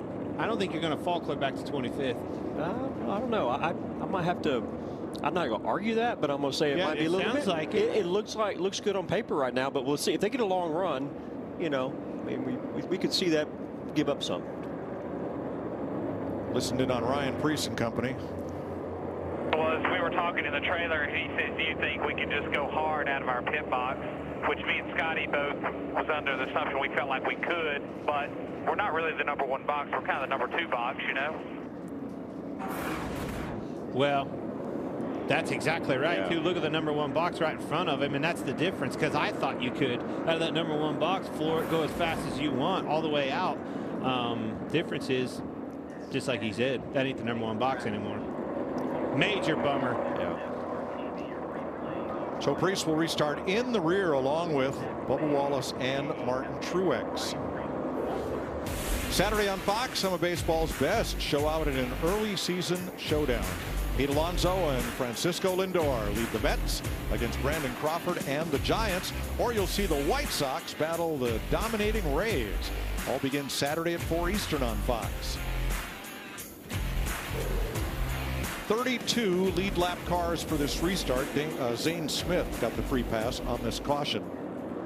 They just ran the first lap today that Ryan Preece has not led, as he is under penalty for speeding exiting his pit. Well, major bummer for Ryan Preece, but for a fan, I'm curious to see how he can get up through the field. Obviously, the fastest car, set on a pole, led all the laps. I want to see if he can pass, because some of these other guys have had a lot of trouble back there. Yeah, it's not even halfway yet. You know, we saw the 48 car was able to pass, so, you know, that was good too. Jamie? Well, in the 24, William Byron had issues on pit road as well. The right front, they realized it wasn't tight, so they had to hit it a second time and fell back. A frustrated Byron on the radio said, we need to get it together. He'll restart here back in 19. You knew it was going to be, you know, you hear Larry talk about pit road speeding penalties and all this stuff. It's because the emphasis is there. These spots are hard to come by on the racetrack. A lot easier on pit road if you can hit all your marks. Todd Gilliland will restart third. They took only 2 tires on, or excuse me, start fifth. 2 tires on that pit stop. Here we come to the Geico restart zone. Teammates on the front row.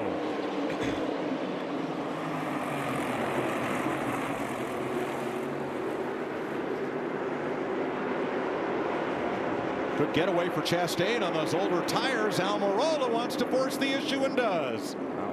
Sure did. Yeah. Coming through. Oh, Larson's in the side of Harvick as well. Larson got under him and got into. You see Kevin not very happy about it. Yeah. Moved over and blocked. I think Larson elected to back out of that one. Suarez drops in third. And he gives Almirola a shot back. Saw that one coming.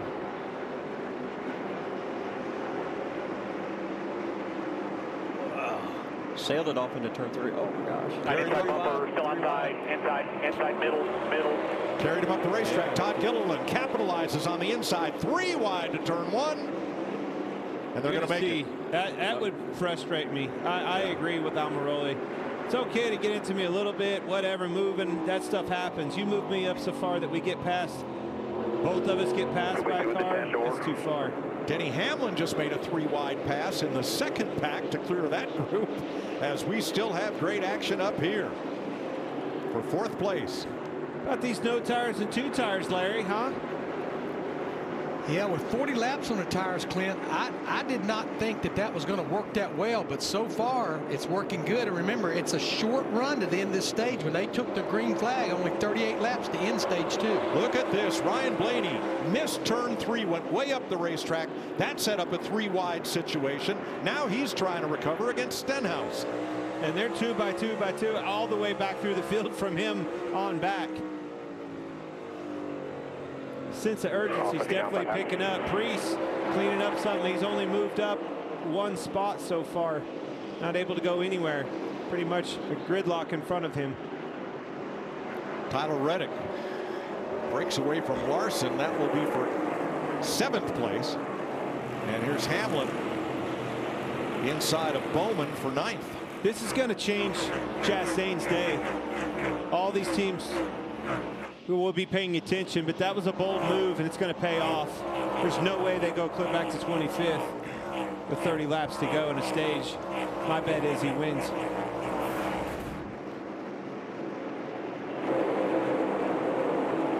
Bit of the bump and run from Suarez to Almirola, who would get it right back 1 lap later. Almirola running out of racetrack. And then there's what happened to Blaney. That's how he missed that corner. He got quite a bump from McDowell, setting up the 3 wide. I'm thinking you may have saw something roles reverse in the corner prior to that. Right, yeah, something happened before that.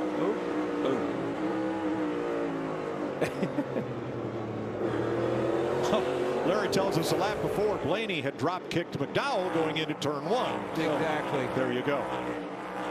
I like the aggressiveness picking up. Picking up, for sure. So Almirola, after all is done, ends up in 7th place.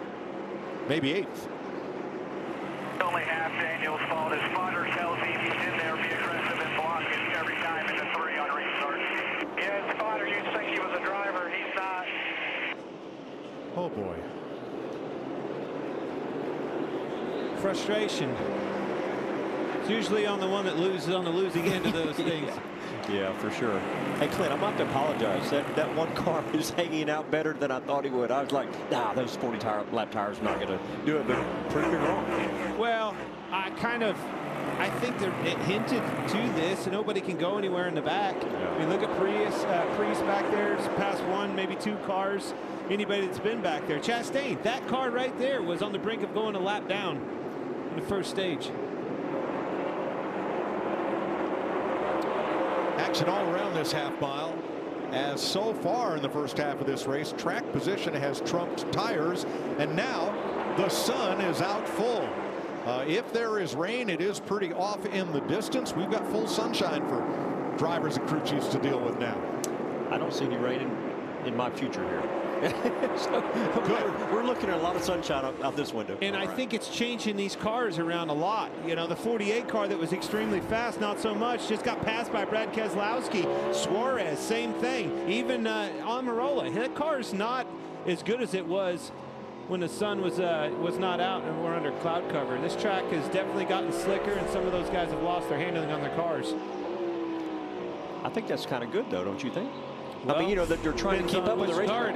Well, yeah, but you know, you're trying to keep up with the racetrack, and you got to really be. It's not going to be just consistent all race long. So maybe with this change, you're going to see people that are going to make some good adjustments, and if they do, they're going to go forward. If not, they're really going to struggle. What I think you're going to see more of, well, I mean, it's obvious, but you're going to see more people gambling on strategy. That's paying off in a big way. No tires and 2 tires leading this field. Denny Hamlin is the man on the move. Yeah. A lap and a half. He passed Tyler Reddick to the inside. He just dove underneath Daniel Suarez. As Hamlin is up Keselowski in the top 5. Sorry. It's okay. Ross Chastain had never led at Martinsville before today. He's been out front now for the last 24 laps as we take you Fox side by side.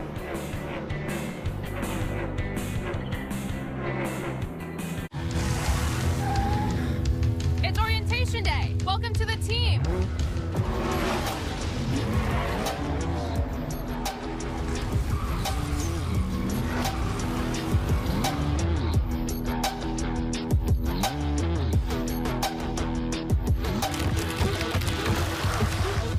Who wants to race?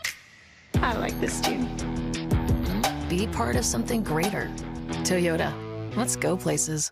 Next on Behind the Series. Let me tell you about the greatest roster ever assembled. The Monster, the Outlaw, and you can't forget about the Boss. Sometimes you just want to eat your heroes. The Subway Series, the greatest menu of all time.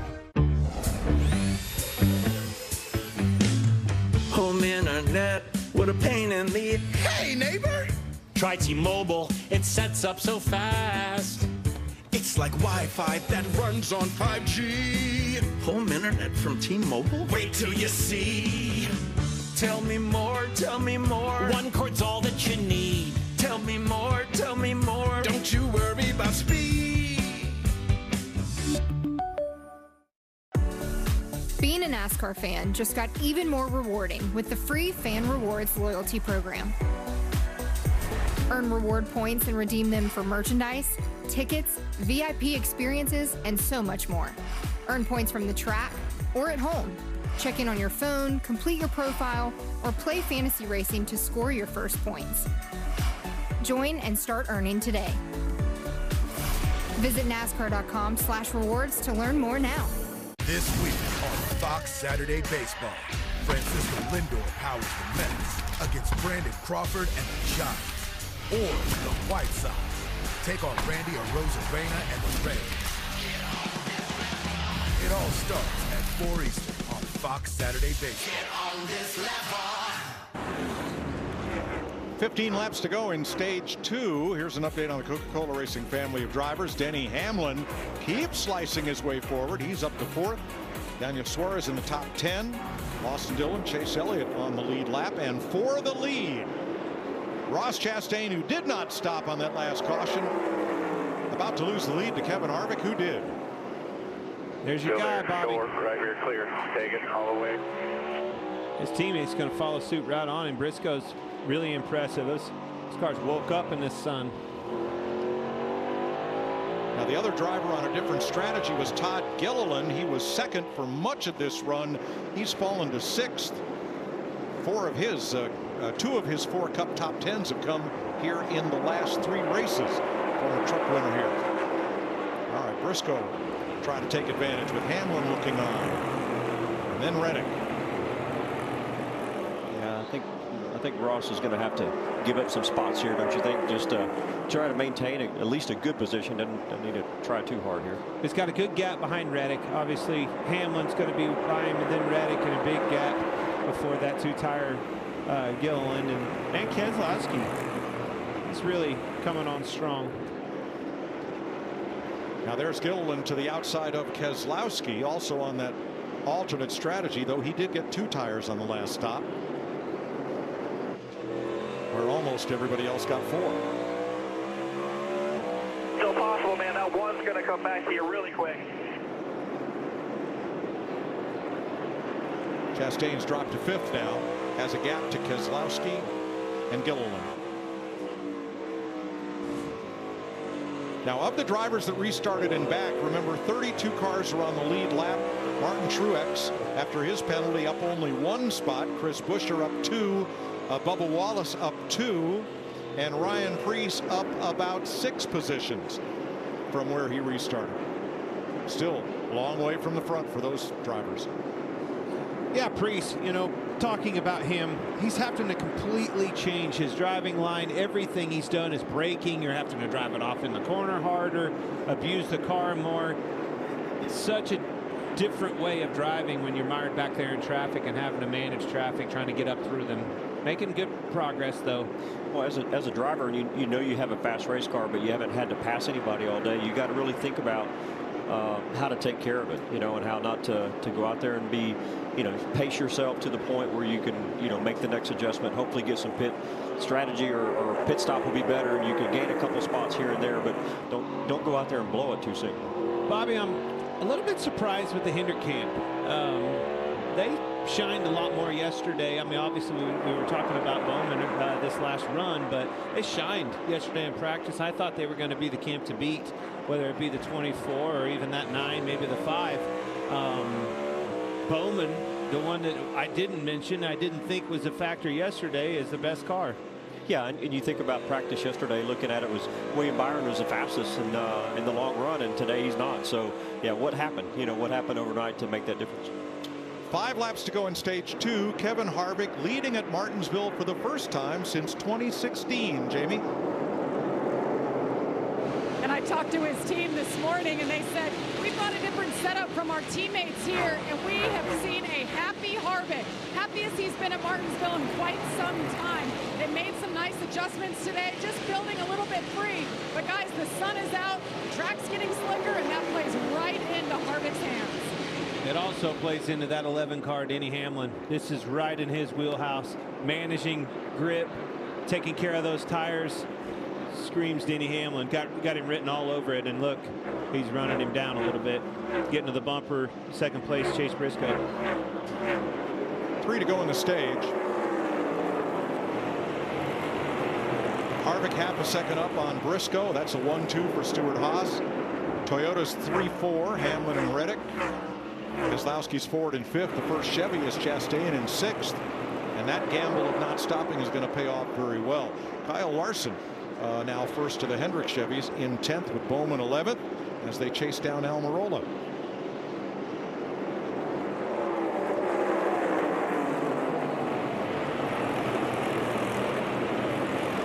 you don't think the crew chiefs are saying when we pit, do not speed? We see what happens when they get stuck in the back. There's no way to get back up there. Is the juice worth the squeeze, buddy? Have to not beat yourself. Conditions like this at racetracks, hard to pass on. Do not beat yourself. For the first time since 2020, Kevin Harvick is a Cup Stage winner. Wow. From Briscoe, hard to believe. Hamlin, Reddick, and Keselowski. Kevin Harvick first across the line.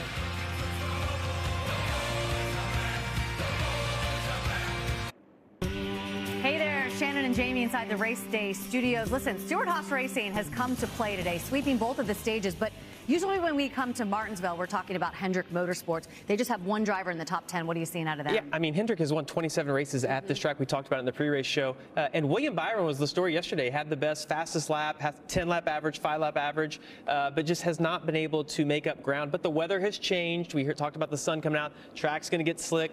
We'll see what they can do now. Pit stop's coming up. Your advice? Don't beat yourself. don't speed to gain one spot and lose like we saw Ryan Preece do earlier. Absolutely, Mike. That's been a very busy place and certainly changed some of this racing. Sure has, Shannon. As we're at the end of stage 2, this race is now official. We have crossed through 2 stages. And here are the stage points earned today. Harvick, Briscoe, and Reddick, each with 15 through the 2 stages. Look at Chastain. Pit road will open this time. No chance he'd have had those stage points without that gamble. Paid off for them boys. 25th, 6th. Kevin Harvick leads them onto pit road. 31 lead lap cars. Harrison Burton will get the free pass after stops are complete. Regan? Mike, some very good changes for the 11 of Denny Hamlin. Love the forward drive off the corner of the race car. That run just a little too tight at the 2/3 mark. And watch the exit here. Spotter Chris Lambert is going to call him out of the box as they expect the 22 to come around. And the 14 of Chase Briscoe just wants to be tightened up a little bit. He's slipping and sliding in the sun. Jamie? First stage win of the year for Kevin Harvick. He said he wants a little bit more of that same adjustment. Really good center and off. The 6 of Brad Keselowski, really good run there. Just needs to gain some stability without losing the turn for the 6. There's your race off pit road, sponsored by Ram. Chase Briscoe out ahead of Kevin Harvick. Keselowski, Hamlin, Almirola. With everybody stopping for 4 and a big log jam at the exit of pit road. Let's see if old Harvick will answer. Hey, happy Harvick, it's Boyer up in the booth. You got us? Yes, sir. Man, the old hot rod's pretty fast. Came to play today, huh? Yeah, they've done a nice job. Obviously, you know, this isn't my favorite place, but the car's driving good. You know, we just have to keep the track position and stay in a rhythm in here. We've been fighting loose, so we've been trying to get that a little bit better. It was better that session. I just got to fend them off for the first 25 laps there, a little better in the corner. Then it starts to come around. So happy to show these Real Tree and Hunt Brothers Pizza colors, and we'll keep digging, man. All right, buddy. Good luck. Thanks for your time. Yes, sir. Kevin Harvick is your stage 2 winner as we get ready for the final stage of this 400 lapper at Martinsville. With 1,000 eyes in a good day sky. Welcome back to the NOCO 400 on FS1. Grandpa, now that's a theme here at Martinsville. There's the grandfather clock that will be presented to today's winning driver and a duplicate to the winning car owner. And our director is a grandpa. Congratulations, Reams Michael Kempner. Born April 11th, mom and baby, and of course dad, and grandpa, all doing well. Artie's been handing out Martinsville hot dogs to everybody this weekend. All right. Yeah. Congrats, Artie. Nice. I want to say, I'm sorry, there's more to this and we'll find out, but those guys, those kids that were pushing this clock, they actually built that clock in their class. We were out there doing the pre-race and they walked by and told us that. I'll find out what school and what class that was, but that's actually, those kids that were pushing it, built it. Somebody's taking it home today. The Ridgeway clock has been a tradition of Martinsville since Fred Lorenzen won the first one in 1964. Did you know that, Bobby? No, I did not know that. See, my man does. Man, see, I'm learning so much. I'm just glad that you guys kept me, because last time I did this, I only got one stage in. y'all get rid of it. Hey, have a good look at that pace car, because that's your first look at the 2024 Ford Mustang that paces the field here. I drove brand new V8. That's right, you've driven it. Drove it Thursday, as a matter of fact. Pretty cool. How about that? I mean, the actor turned race car driver, Frankie Muniz. Well, Chase Briscoe, whose pit crew just ripped off a 9.9 second stop, has the lead over teammate Kevin Harvick. Here's some Harvick audio. Don't want to do it. You don't want to do it? He does not want to do the teammate restart, no. All right, where do you think? I think bottom. That's my choice. The teammate restart would be where the driver on the inside lets the outside driver go ahead and drop down to the bottom. Well, this should get interesting as they head for the Geico restart zone.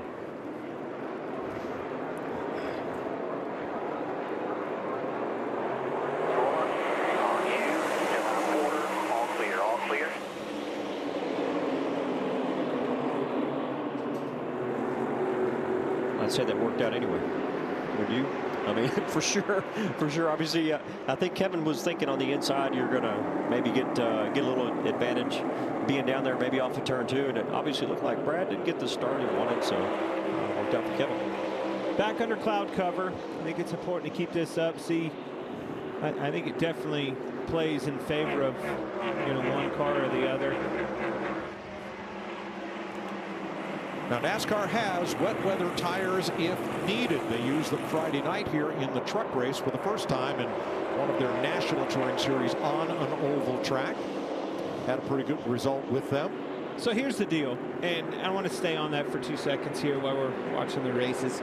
NASCAR finally, in our meeting, our competition meeting with NASCAR, Bobby, called them wet weather tires. They didn't call them rain tires. And I think that's important to as we continue to develop and sell that as a pitch to our fans. Don't lose track and think that they're going to run in the rain. We've learned that lesson. In the wet, we can run. Yeah, it's not. It goes back to, I think it's real. It's like we're not going to run in the rain, but we'll run on a wet track. So if it's not raining, and we saw this, I was here and I was like, man, they're racing in it, but they were drying the track, racing in it, but it had stopped raining. So it was just to help dry it and get some laps in. And those good years will get you back to green flag racing sooner than if you have to wait until the entire track is dry to put on slicks. They put on a good show with them. I think it's interesting. I like watching them. Coda was probably too much thinking back on that race, but I ran in wet weather at the Roval in Charlotte and loved it. Had a blast out there on them. Learned a lot. Ryan Blaney back on the attack. 13th is close to the highest he's run for most of this race. Battling with Alex Bowman ahead and Corey LaJoie right behind. Ty Gibbs in 15th, right behind LaJoie, ahead of Allmendinger.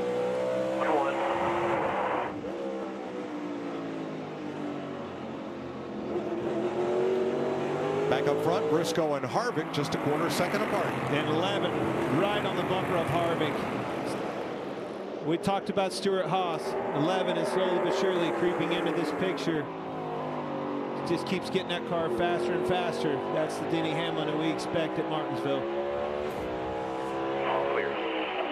Hamlin owns 5 grandfather clocks for Martinsville. He shouldn't be late anywhere. He knows what time it is all the time, right? In every part of his house. Pretty funny you say that, because anytime I ever did an appearance with Denny, he was always late. Okay, well maybe like Jeff Gordon's got like 11 or 12, so maybe he's never late.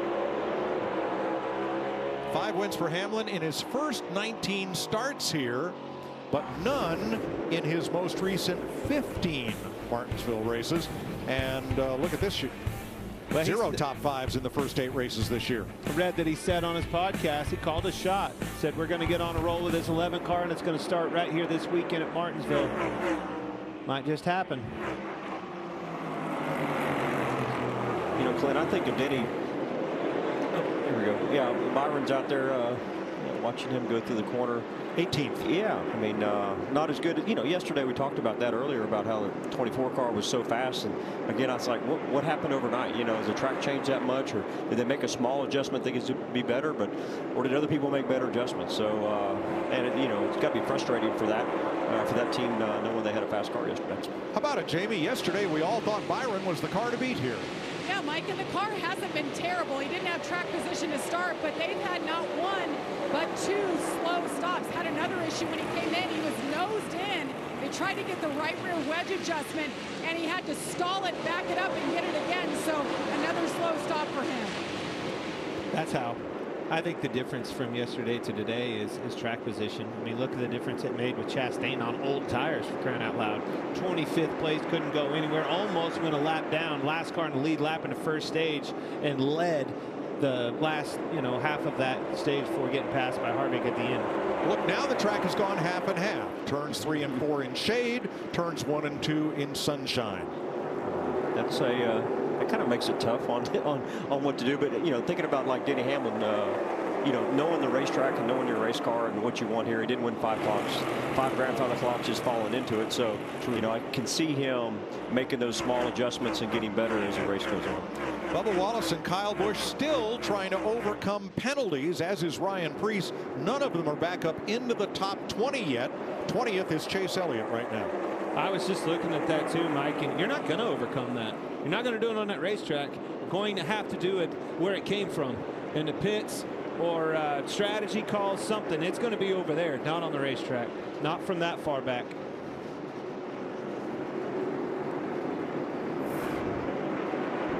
There, he struggles up off.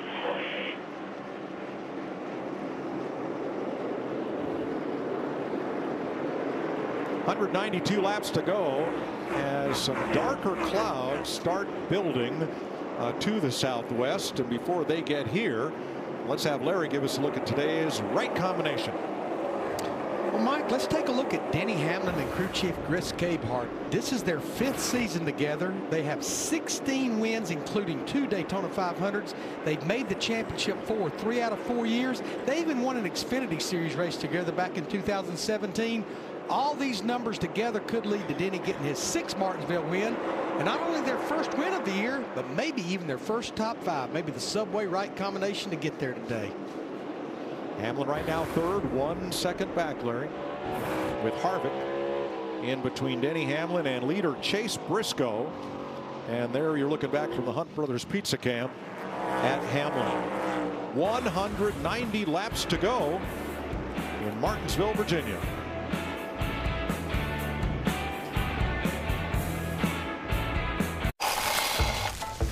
Dude, what are you doing? I'm protecting my car. That's too much work. WeatherTech is so much easier. Laser measured floor liners up here, seat protector and cargo liner back there. Nice. Out here, side window deflectors and mud flaps and the bump step to keep the bumper dent free. Cool. It's the best protection for your vehicle, new or pre-owned. Great. But where do I order? WeatherTech.com.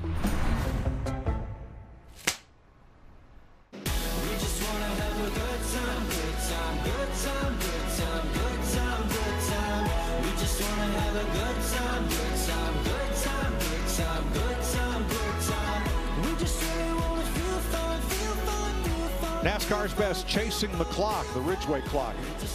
That goes to the winner here at Martinsville in the NOCO 400. NOCO, originally a contraction of no corrosion. They've been in the battery business for a century, and they make great battery chargers and jump packs and batteries. Great products. They're sponsoring today's race. With 180 to go, Chase Briscoe out in front here for 36 laps. We've had only 4 lead changes among 4 different drivers today. Kevin Harvick has led 19 laps and is in position. We've been talking about Denny Hamlin. There he is, folks. He's run these leaders down. I think he might be the only car that has anything for those Stewart-Haas cars. Another one of those Mustangs is Eric Almirola in 4th. Now Almirola is back 5 seconds back of the leader and 4.5 back of that lead trio. Yeah, and I'm looking at Brad Keselowski. You know, he just spent a few laps. The 5 car of Kyle Larson was on his back bumper. Very impressive. You know, he's gotten back running in the top 10. He had a good streak early in the year. You know, he's found this racetrack to be to his liking today. Well, let's tell Larson to talk to him this week. And He said this isn't his best racetrack. He doesn't love it, but he's been very solid today, holding steady, 6th place. Anything can happen. Got to stay steady here. Tyler Reddick has not led today. He's currently running 7th. He's been in the top 5 a good part of the afternoon. And then I look at Todd Gillen. You know, he's up there still. He's in 8th place right now. And, you know, they made that 2-tire stop as he gets a little bit of wall there. But, you know, he made that 2-tire stop, got some track position, stays after it. And, you know, he's staying up there in the, like I said, in the top 10. So pretty solid effort. Again, last weekend, a great run as well. Daniel Suarez started outside pole. He's running 9th, but he says he has an issue entering the corners. It's a brake pressure issue. The pressure at the pedal just does not feel like it did early in the race. And you have his teammate Chastain, the only one that really gambled on the strategy. I mean, Gilliland took 2, but they stayed out, led a lot of laps, fixed their day. Was a 25th place car, almost, you know, led a lot of laps in that stage. And they're for sure back in this thing. Christopher Bell took the lead here last fall with 5 laps to go and went to victory lane. He is 11th.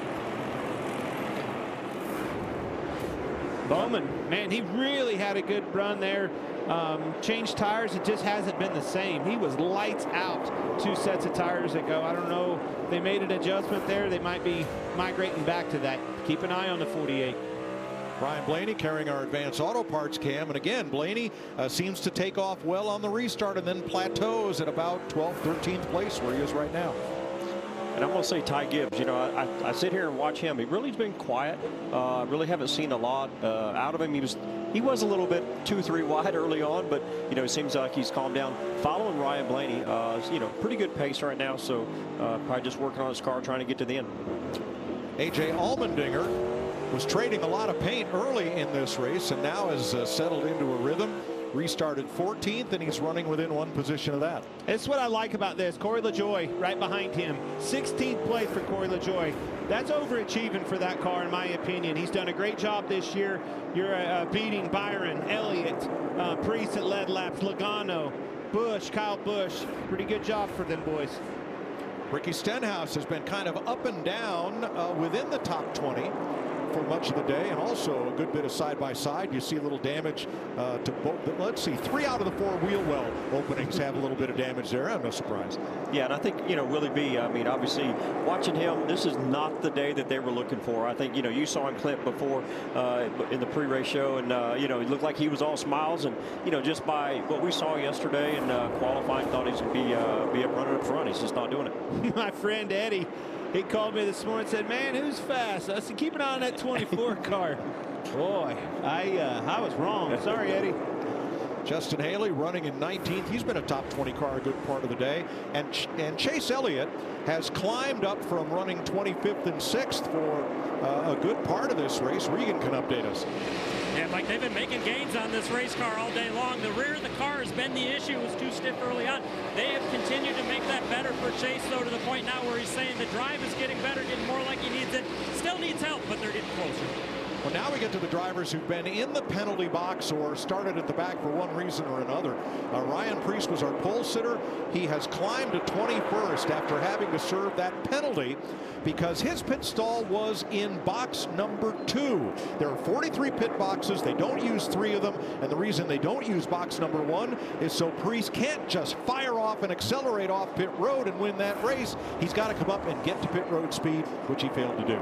You said penalties, Bubba Wallace. Not a happy camper on pit road today. Lost 3 spots on the first stop of the day, and then it was downhill from there. Got caught speeding on the next one. Mired in traffic now. Joey Logano is 22nd. Logano found a water leak. The team found a water leak this morning. They made a change, had to start the race in the back, and he's been playing catch up ever since. Yeah, look at Chris Buescher. You know, he's next in line there, and yeah, I mean, again, quiet day. You know, not the day they're looking for, but you know, still got a lot of racing to do, and you know, he's at 24th right now, and the good thing about it is he has been lower. You know, so maybe he's going forward. We'll see. Well, he had that penalty back at lap 80, along with Kyle Busch, who is right behind Chris Buescher. This one surprises me. He's been very solid week in and week out, and his teammate Austin Dillon, they're both back there struggling today with the RCR boys.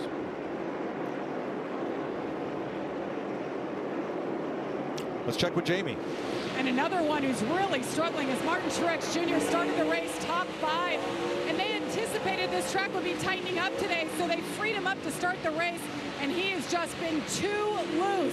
They've been working on it, but he needs a little bit of luck, and for starters, this is looking out to pit road. This is inside the hauler of the 19.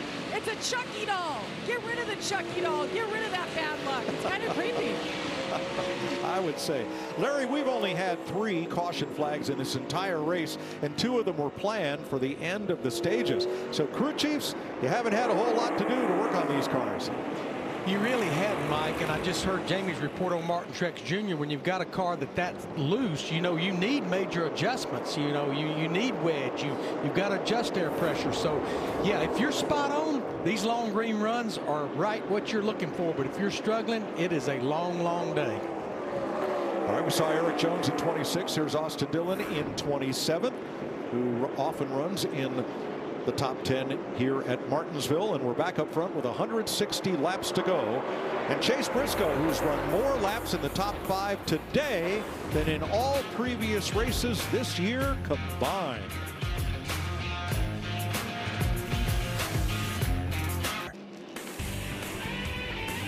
Welcome back to the NOCO 400, presented on FS1 by Mother's Polishes.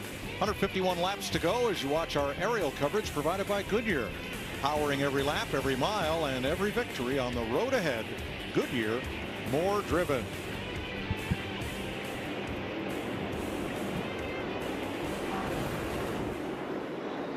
Chase Briscoe out in front by 0.2 of a second. This is how a lot of the statisticians keep up with the race. Might not be by long, and it's no longer his teammate Kevin Harvick behind him. Denny Hamlin passing him, and right on the back bumper of Briscoe. Hamlin laying some really stout lap times down. Very good on a long run. How hard is it to let this track come to you? I think it's really hard. I mean, it really is hard because, you know, you don't want to, as you see Denny go inside of Kevin, and I'm sure Kevin gave him a little bit of break because he knew his car was faster. But, you know, I mean, the track, the rubber lay down, you know, the grip level and what your car is doing, the balance, and, you know, you just got to be really smooth and make every lap count. And, but yeah, you just got to read the track as much as possible. As we see what Denny does, he goes up a little bit, comes down a little bit lower, tries to get a little forward drive, try to get up underneath Briscoe right here. Hamlin to the inside to make the pass. And it'll be the first time Denny Hamlin has led today, if he's able to complete it. Still there. That's for sure. Still up there. Briscoe's not going away quietly. No. He definitely, you know, pinching him off a little bit off the corner. And I think that's, you know, as a driver, you don't want to lose that lead, and, you know, doesn't mind racing him right now. Denny's sliding loose underneath him. I think that's why his car's so strong. I think you can see it's free. Seems like it keeps turning, where some of those other ones are getting tight. I know that's something they worked on. Thinking back at yesterday's practice, I remember him saying that he didn't like his front end in his car. Said that it just didn't feel like there was enough load in the front tires. And I guess, you know, for Denny, again, knowing this racetrack and how good he is here, he knows how to feel that. I mean, feel those little things that some guys with less experience might not know. They might have to rely on the crew chief, or for his case, the driver kind of knows a little bit more, is exactly what he needs to roll that center of the corner to get some speed up off. You know, Briscoe keeps running like this. Tony and Gene may want to break a finger on his other hand. You know, he hasn't had surgery on that broken finger. He's going to have it Monday. He said, I need to get through Martinsville before we do anything with this, and I'm going to run it to win it. And here he is. Well, the good news is, if anybody makes him mad, he doesn't have to actually physically put that finger out the window, because it's already splinted up in fashion, true fashion. So it ought to make that at least easier. Man, he slid up. Kevin Harvick almost got him. Yeah. You see that middle finger? Rods and screws to be added. There we go. Right there. Which one? Cracked all the way down. Yeah. It's the good one. Work, man. 5-4. It has to be hard to drive that car with the splint on it, throwing that finger straight up like that. Didn't slow him down. Did a great job at the dirt race. Your adrenaline takes over. You know, thinking about that. You're thinking about that boy in the 9 car too. I think the adrenaline takes care of those guys. Reagan Well, Mike, thinking back to the last caution that we had in that 14 car, he was very concerned about the long run speed of that race car. Felt like it was falling off too quick, slipping and sliding, getting into the corners too much, as we see his teammate Kevin Harvick going to the inside right now. They made a wedge adjustment on that last pit stop, which normally slows the stop down. They still beat everybody out of the pit stop. This pit crew has been on absolute fire today. Johnny Klossmeyer's crew chief knows that's a weapon he can use as this thing plays out. That car right there is fast. 10 car. Almirola is catching these teammates. He's faster than them. Probably the only one that's holding pace with Hamlin at the moment. He's come a long ways back. Come from a long ways back. Clint, you said it at the end of stage one. Here is Stuart Haas, first, third, and fourth. And but for the miscue by Preece on pit road, would probably have all their cars in the top 5. Still out there, York. What Still a there, day York. for those cars. There's the running order for Stuart Haas. That's a picture right there that they, if Preece were there, they would put that in the office for sure at this point in time for this year. That'd be on the Christmas card right there. Yeah, yeah. Corey LaJoie way up the racetrack in turn 4, and we almost had a 3-wide situation there. Yeah, I think I saw Preece get in the back of him, didn't like it, and he went in there and gave Preece a shot really hard. Shot him up the racetrack. That was I think that was payback. Missed a little bit, ended up costing him, what, 3 or 4 spots there.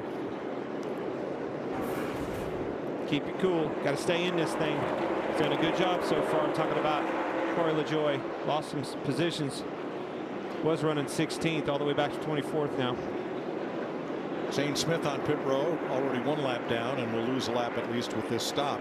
So, one player, Clint, is still alive in today's Fox Bet Super 6 contest to win your $5,000. Well, man, this is such a tricky thing, Bobby. You know, I'm rooting for him, but I also know if he wins, he's taking my money. But I think he can do it. I think whoever that is, he or she, I think if they got that pick right, they deserve it. Those were some really tough questions this week. Fun, free to play, guys. Fox Bet Super 6 app. So much fun to interact with that. Follow along on social media. You guys are good race fans, and it shows with you making those solid picks each and every week. Yeah, obviously, watching the screen here, I'm looking at Denny Hamlin. He went past Kyle Busch on the inside. You know, figured Kyle would have been a little better than that. And yeah, you know, didn't see that coming. I thought Kyle would have been a little further up, but obviously he's a lap down now. Yeah, just never recovered from that penalty at lap 80. Again. 133 laps to go. Denny Hamlin in command at Martinsville.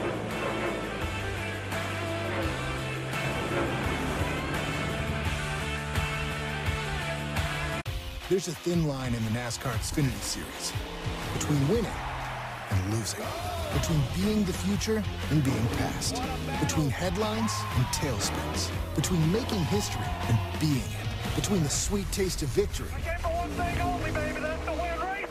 and the fumes of defeat.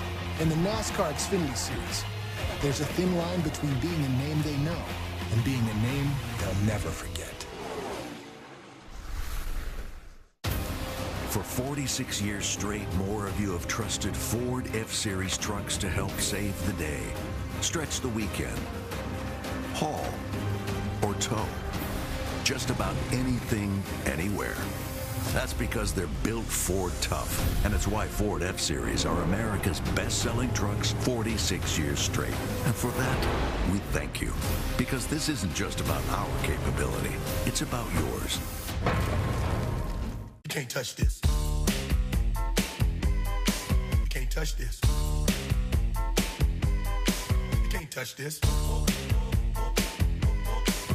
Get 5 boneless wings for $1 with any burger, only at Applebee's.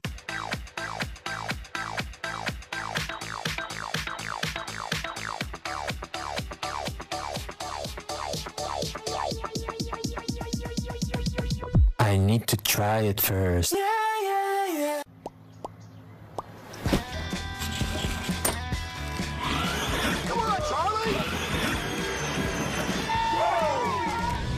Get crafts, sporting goods, restaurants, and the future of NASCAR all from your neighborhood. DoorDash. Chase is back. Better get ready.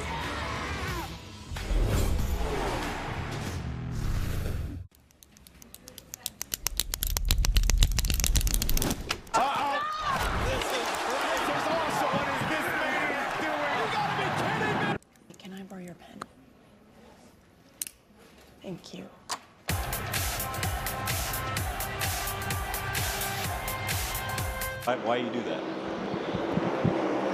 126 laps to go. Let's have a look at the NOCO race summary for today. You see at the top of the screen on our Fox Race Tracker, we've had only one caution for cause, total of 3 counting the stage breaks. 4 lead changes since Priest started from the pole and stuck up the show for 135 laps. Denny Hamlin, the current leader. 22 cars on the lead lap, all the way back to Bubba Wallace. Just 3 caution flags. Priest and Kevin Harvick, the stage winners today. Really hard to believe, Bobby, that you can come here these days and see all that green flag racing. Used to have some serious carnage at this place. Yeah, we haven't seen that, a lot lately in the past couple years. But, obviously Denny Hamlin is just really moving on right now. Corey LaJoie and Kyle Busch got together on the front straightaway, and it almost turned Kyle into the front stretch inside wall, and there's the payback right there. Yeah, he didn't like that, did he? Corey's been into it with 2 or 3 guys. Here's what we're talking about. This was a lap ago.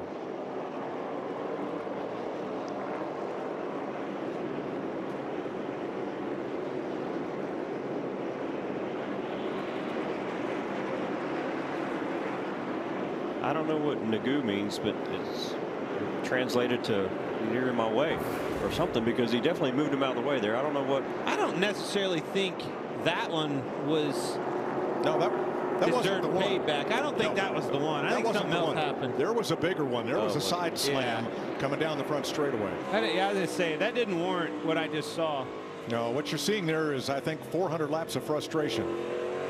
Well, actually, the frustration that, with LaJoie came in the last 50 laps. I mean, he was 16th 50 laps ago, 29th now. Wheels have fallen off the bus. Well, let's listen in on the 7, Corey LaJoie. I'm playing bumper cars out here, man. Trying to get a caution. You get back to the 8, you park them, 10-4. Oh, boy. Well, that's the one. Yeah, that's the one that warranted it. Right. That'll get you hot, Bobby. And it get you repaid. Yeah, the caution might be the 7 if the 8 comes back around to catch him. I think, honestly, with the frustration the 8 had and him needing a caution, I'm surprised you didn't see more of that. How about Bubba? This? Giving you a big shot. I don't know what he's doing there. Wow. Well, he's trying to get back on the lead lap. Still. I've never seen somebody do that to the boss before. Passed him and put him a lap down, and really not happy about that, is he? Must not like the way he passed him. Might have moved him. I wouldn't really care. I mean, I'm like, I better follow, Now, Wallace is also trying to come back from a penalty. His was for speeding at lap 133.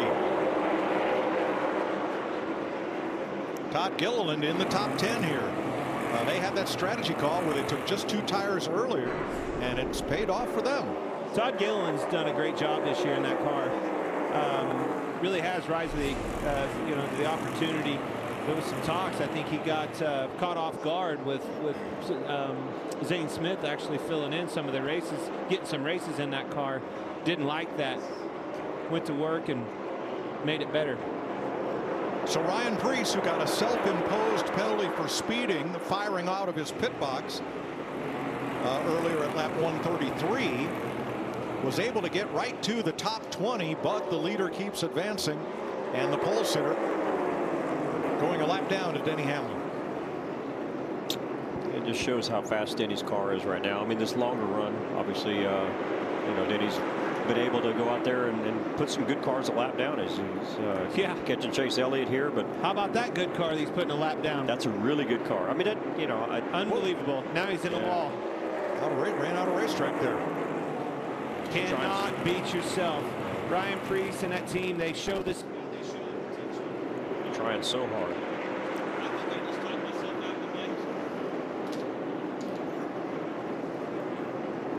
So 113 laps to go. Hamlin 1.3 seconds ahead of Kevin Harvick, and working heavy traffic. Ryan Blaney. Unscheduled, Larry? Mike, it's definitely way shorter than what they can run. They can probably run another 40 or 50 laps, but what I'm seeing now, we're closing in on a second and 3/4 of fall off, and I think if your car's handling bad, it's only going to get worse. So maybe some of them are really starting to short pit. Yes, here comes Alex Bowman, who is also short pitting. As Larry says, they can go the distance from here. And Ryan Preece was able to pass Chase Elliott and drive away from Denny Hamlin for a bit here. Here's Wallace back alongside Hamlin, who is inside of Haley. That's the preferred line. Now he's going to have to deal with Blaney just ahead. Big stack up here at turn 3.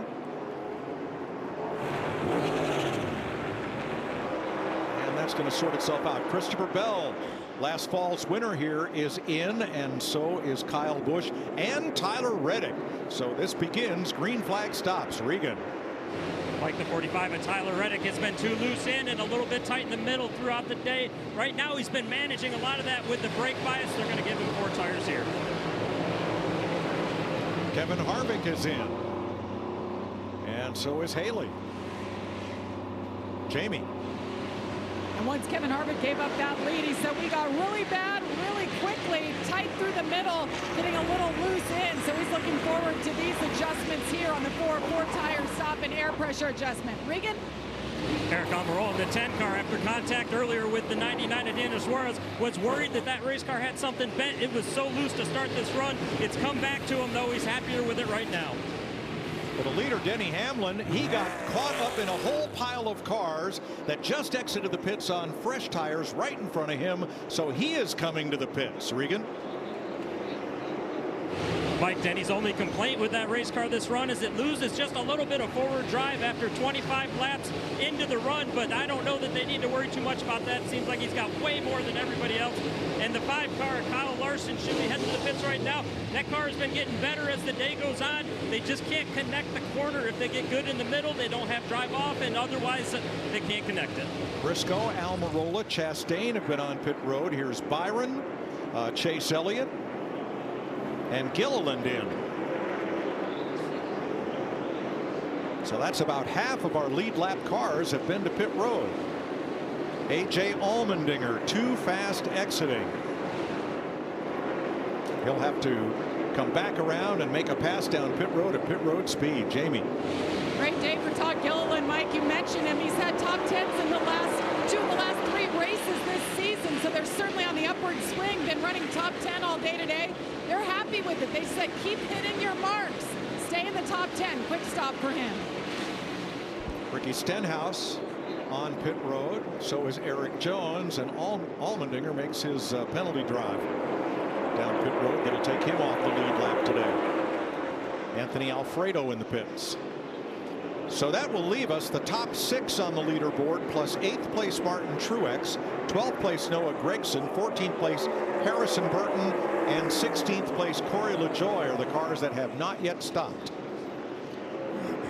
I think as a driver, when I saw those first guys pit, as a driver, I saw them. I would see them pit, and I would want to like say, hey, listen, do we need to do what they're doing? You know, because if they're going to come out and beat us on lap times, you know, short pit like Larry said, I mean, as a driver, that's what I want to do. I want to say, hey, let's keep up with them. Absolutely. Well, the big gainer so far has been Kevin Harvick on that green flag cycle, because Harvick was 0.7 of a second behind Hamlin when he pitted from second, and he is now in 8th place, the first of the cars that have already made their green flag stop. Yeah, these guys are really thrashing to get around the leader, Keselowski. Get their lap back. Such a nerve-wracking time when you start at a green flag pit stops on these short tracks. Everybody bunched up, everybody coming out on tires, old tires. That's when something can happen. Get into the back of somebody with your grip mismatched with your new tires versus their old. Now look on your left on the scoring pylon. There is the number of laps since the pit stops, as Keselowski is now in.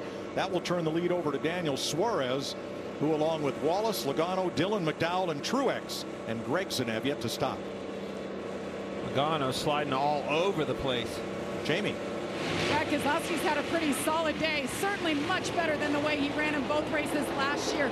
Stayed out there, led 7 laps. He said this full sun is playing into our hands. It's getting a little slick, and that means the car is better. 4-tire stop air pressure adjustment for the 6. Anthony Alfredo in trouble in turn 2. He came down the front stretch up against the wall, and look, there's why. Look at the tire against the wall on the front straightaway.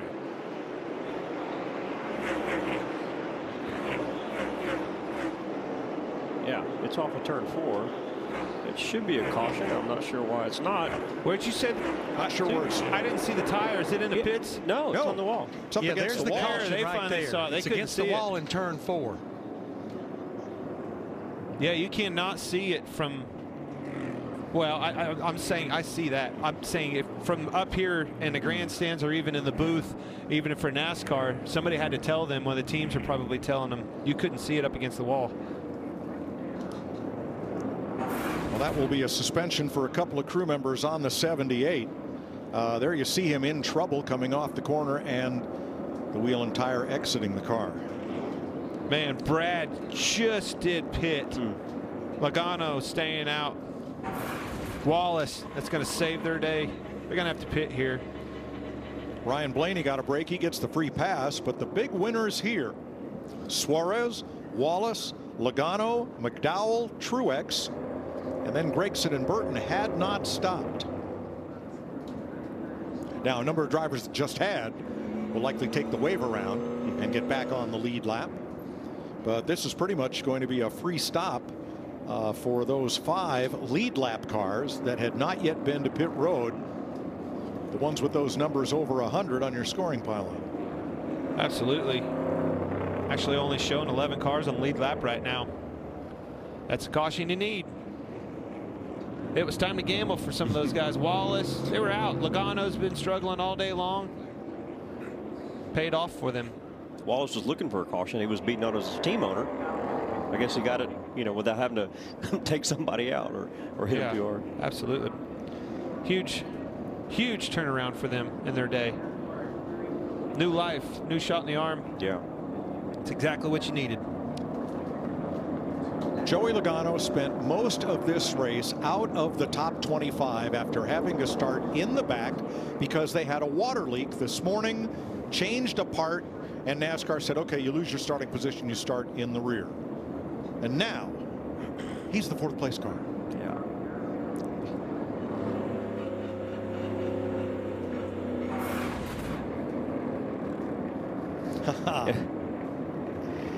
Eric Jones, we're told, has been penalized. Improper fueling on the 43. So Martin Truex up into the top 10 after he was mired down around 25th place for a while. Yeah, he was hanging out there and slipping and sliding. I mean, he got a lap down after several laps, and you know, definitely looked like he needed a major chassis adjustment. So this is going to perk his day back up. So of the drivers that stopped under green, Kevin Harvick in the best place right now, 3rd place. Denny Hamlin, who was leading on the green flag stops, now 5th. Regan?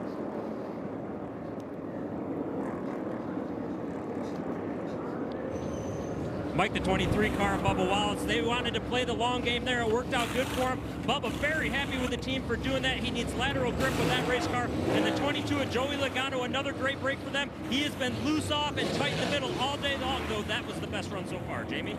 Kevin Harvick in once again just to put some new tires on there. The 99 of Daniel Suarez, terrible last run. He had that issue in the rear. Wasn't sure what it was. Made an air pressure adjustment, 4 tires.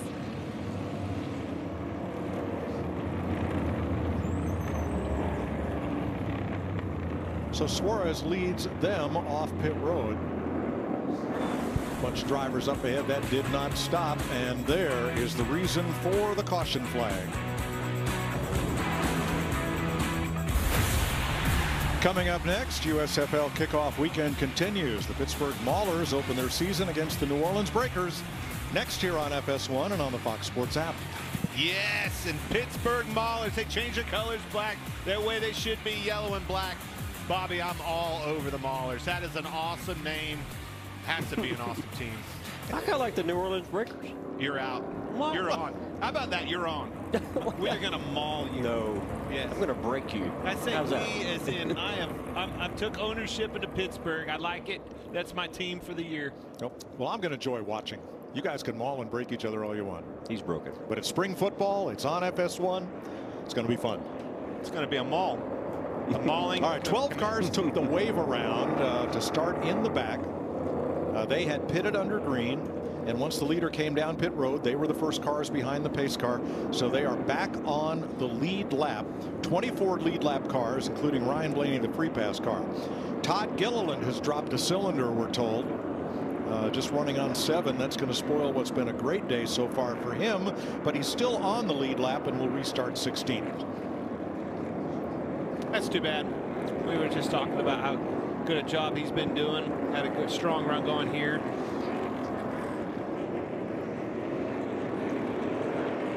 You know, back years ago, if you drop a cylinder, it might be okay.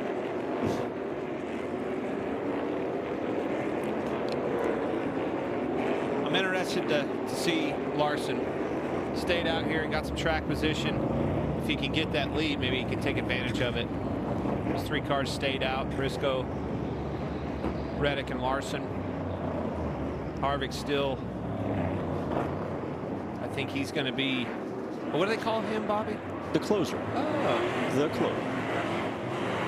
Might just be his day. Well, Briscoe, Harvick, Wallace, they all stopped under green prior to this caution flag for Alfredo. We're going to have 88 laps to go in Martinsville. Green flag.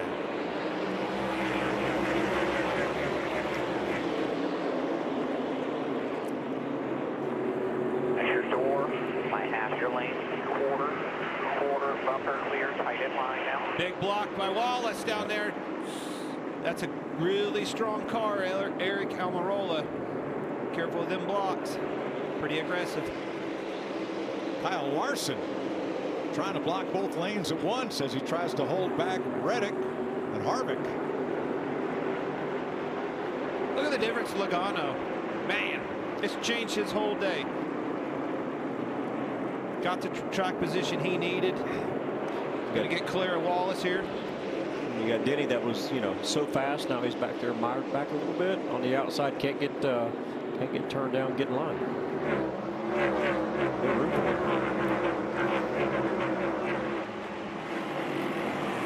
Kyle Larson, that's as high as a Hendrick car has been today. Second place. Watching Briscoe take off.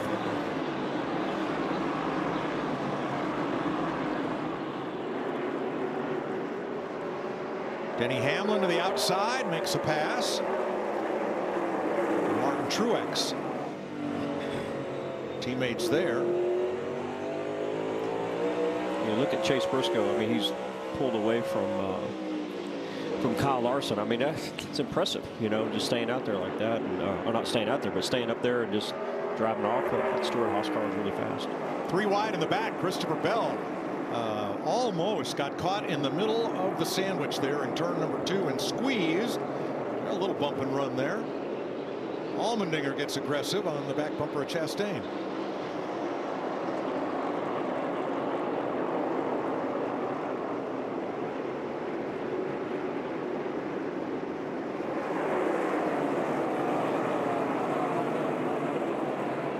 Drop back outside only. Man, it's a mess back there. They are throwing haymakers, beating and banging every corner. Now, Michael McDowell is on the lead lap. The cars he's battling here are not. Gregson and Dillon. And everybody gets a little impatient right there.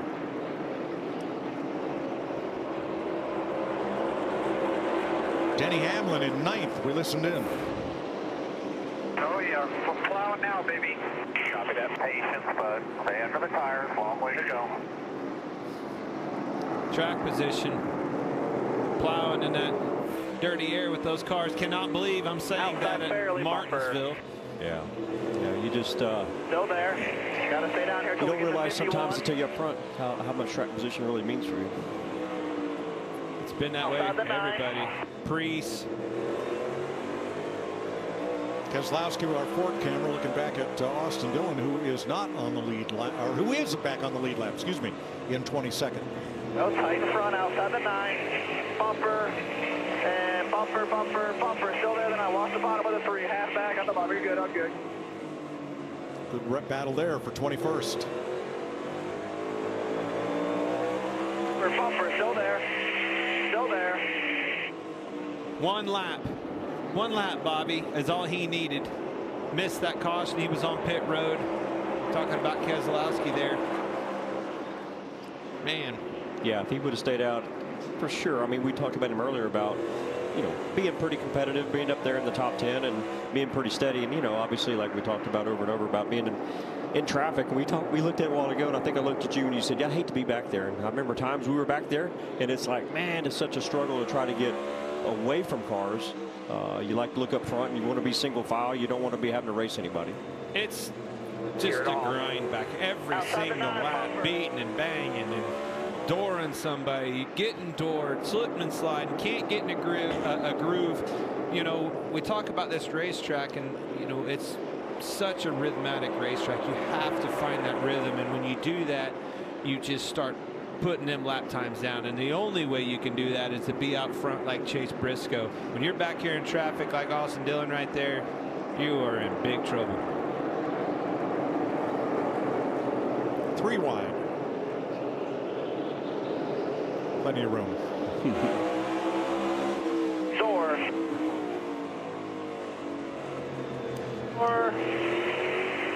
Bumper. Bumper. Barely there. Barely there. Bumper. Bumper. And there's no let up. Now, if you like white knuckle racing, next Sunday, the NASCAR Cup Series returns to Fox as we head to Talladega. Catch all the action with the pre-race kicking off at 2 Eastern, and then engines fire for the Geico 500 at 3 o'clock Eastern time. Tony Stewart will join us on Fox next Sunday at the world's fastest speedway. Looking forward to that one. What a wild race that is. Never know what's going to happen there. Talladega sure is a fun time. Larry? Yeah, you see Chase Briscoe in this 14 car leading the race. Of course, they were one of the 3 cars that stayed out. That's how he got the lead. But honestly, that caution was a lucky break for that 14 car, because before the green flag pit stop at lap 292, he was running 3rd, and we couldn't figure out how come he had such a slow stop. We went back and found the fact that the right rear lug nut completely fell off, and the tire changer had to retrieve another lug nut, and they had a very slow stop. He got way behind. So really a little bit of a lucky break for that 14 car. Wow, sure was. So 71 laps to go. Briscoe leads Kyle Larson by 1.7 seconds as we take you Fox side by side.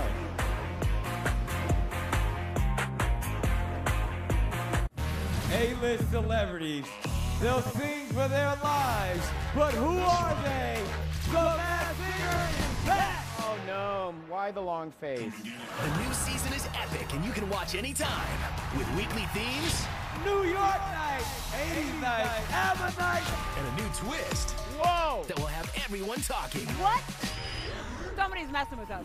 All new Masked Singer, Wednesdays on Fox, or watch anytime on Hulu. The roar returns to the Monster Mile, where teams roar, where the fans and the fan zone roar, where champions roar, where tailgates roar. Feel the roar. Be the roar. NASCAR roars at Dover Motor Speedway, home of the Monster Mile, April 28th through the 30th. Great seats, am I right? You got this, Carlos! Thanks, Advance. Like Advance. I'm the #1 fan of Advance Auto Parts, and I am here for the free battery tests. Yes! Yes! Yes! Yes! And free die-hard battery installations. Let's go! Or when they put on new wiper blades in the rain! I see we have a new fan. Yeah, but I'm still #1 though, right?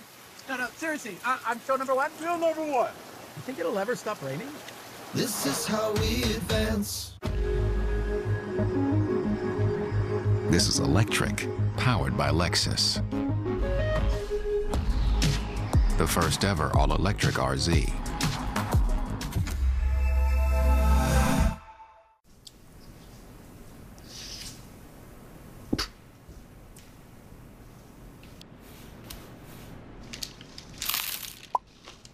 Get all your breakfast faves like hash browns for just a few bucks, only on the McDonald's $1, $2, $3 menu. It's Pod's biggest sale of the year. Save up to 30% on moving and storage until April 17th. And see why Pod's has been trusted with over 6 million moves nationwide. Save up to 30% now until April 17th. Visit pods.com today. 64 laps to go in Martinsville. Martin Truex Jr. has driven to Ruoff Mortgage Victory Lane 3 times here. Who will make it today? Chase Briscoe with a 2-second lead on Kyle Larson. Tyler Reddick another second back. This is the most laps Briscoe has ever led in a Cup race. When he won at Phoenix in March of last year, he led 101. He's been out front now for 102. And that number's climbing. No pressure from Larson, 2 seconds back. Best battle on the racetrack, probably Reddick and Harvick. They're only a car length apart entering turn number 3. Yeah, Harvick's definitely coming. This is a long run speed in him, and it'd be interesting to see if Denny Hamlin can come as well, but he just doesn't seem to be near as good as he was when he had better track position. They got a few laps on tires, and you know they're definitely the hottest they're going to be, slipping and sliding a little bit, and everybody's trying to find a little extra something, and you know, like you said earlier, desperation time and all that. But yeah, I don't know that it's good to see Reddick get back up there at this position, because you know, he's kind of been riding pretty quietly, but now he's put himself in the top 3, trying to hold him off. Saw a good bit of bump and thump during that side-by-side break. Ryan Preece and Ross Chastain had a discussion of bumper covers. Austin Dillon got into the back of Ty Gibbs to move up a spot. Drivers around the top 15 to 18. A lot of movement here as we close in on 50 to go. Yeah, that's goes back to that desperation, Mike. I mean, you know, you got to make something happen, and you try to get everything you can. Every point counts, and yeah, makes it you're going to get pushed up around. Oh, got one in the wall. That's the 15, J.J. Yaley. In turn 3, just kind of went straight in. Yeah, something had to happen. That'll be the 5th caution flag of the day at lap 344.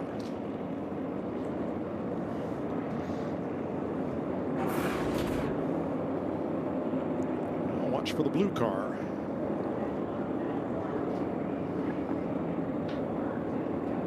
Had the brakes locked up, but yeah, he did. I'm wondering if the right front tire was down. Well, no, you can see that it's up. Their brakes went haywire with the brakes. Something happened to that car, obviously. Window net's down. That's the signal to the AMR safety crew that JJ's okay. Look at those skid marks. So he had it all locked up. It just wouldn't slow. It's good to see that he's got the helmet off, but yeah, something had to happen. I'm sure it's a lot of skid marks for a long way. Yeah, I mean, it's, I don't know if lost rear brakes or something. Obviously, so Kyle Busch will get the free pass on this caution flag as Yaley climbs out a little gingerly. Well, Larry, 56 laps to go. What do you want to do here?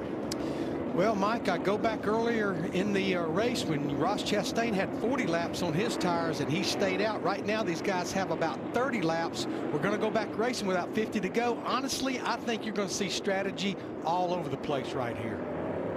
Larson and Reddick among the front runners and have more time or more laps on their tires than anybody else. But Logano, here they come. Almirola and Denny Hamlin all stay out. Regan. Like, it was a very late call to bring Chase Briscoe to pit road. The pit call was code word Mahindra. It was set right as they were getting to the line. He barely made it down right there. It's going to be 4 tires for him, and the 5 car of Kyle Larson is pretty good right now. He's just needing to get into his rhythm. Jamie? Yeah, and a little discussion on the 4 radio. This is their last set of sticker tires going on that 4 right now. Daniel Flores on the right side, a little bit better, but not great after that last stop. So they wanted to pit again, make one more adjustment. Kyle Larson is gambling on 2 tires. Well, Larry called it. They're all over the place. 2 tires staying out, 4 tires. Blaney up 4 positions on 2 tires. Game on.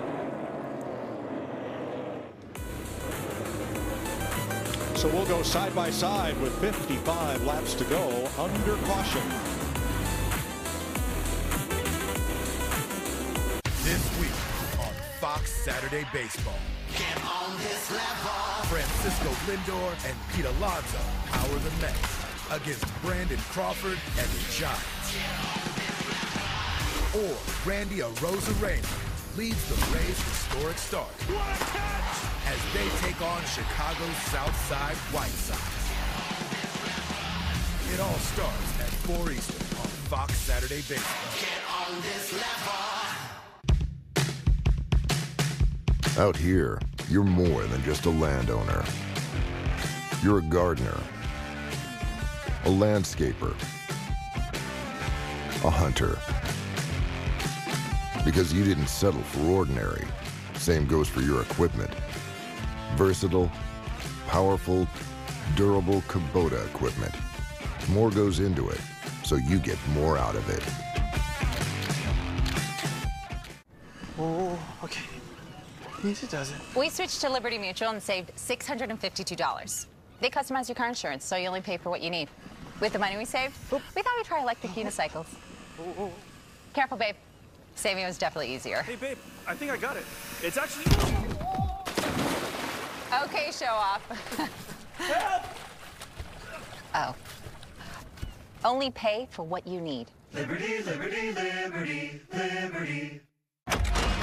From the places that pull us to the passions that push us on the roads that unite us, Napa has America's largest network of parts and care, here to keep you firing on all cylinders. Chase is back. Back to the track. Back to doing what he does best. Going fast. Chase Elliott will pick up the lead. Back to the quest for glory. Chase Elliott has won. And sounding a siren in Dawsonville. Elliott is on Logano's back bumper. The 9 is back. Better get ready. What a drive.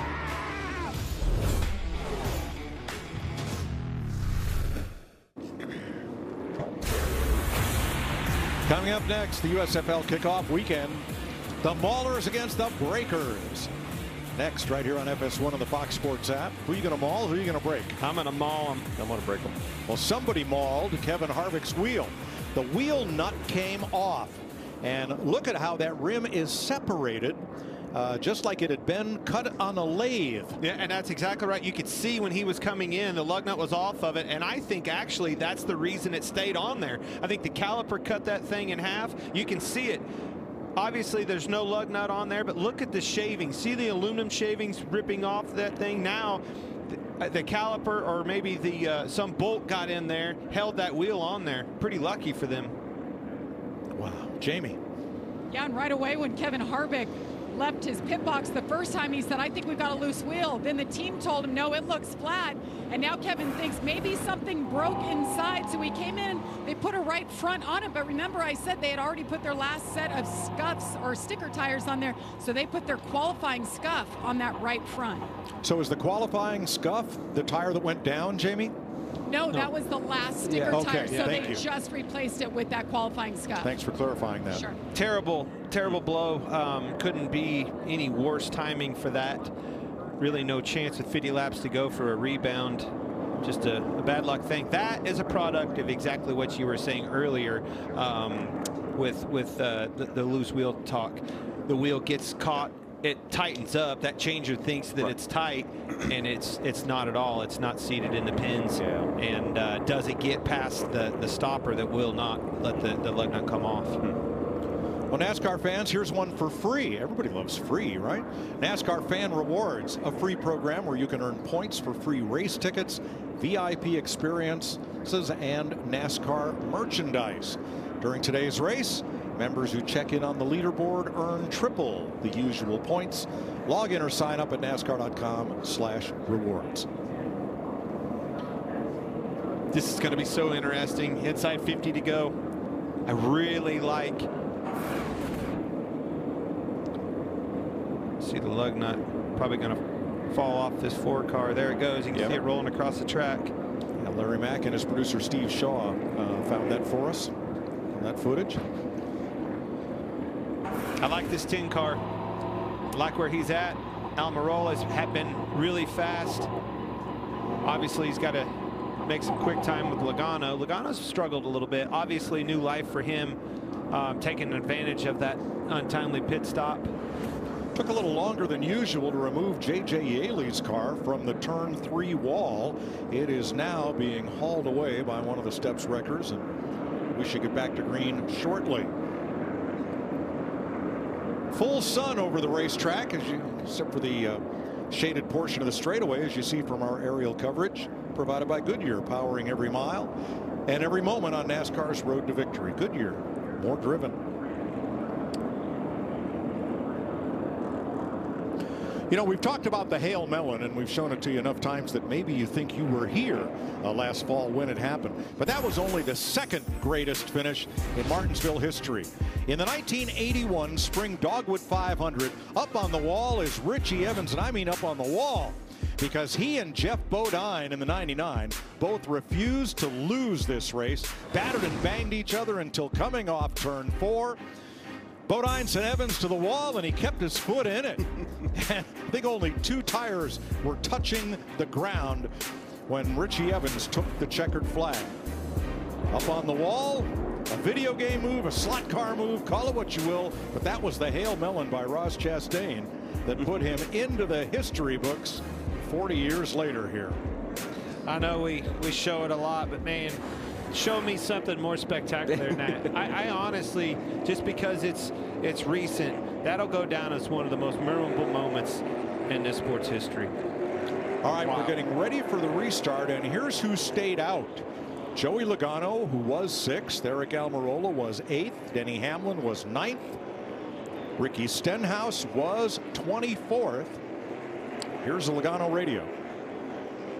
So when the one stayed out earlier today, he got the lead. It took 28 laps before he even got past. He had 10 more laps on his tires. And you know how he was running at that point in the race.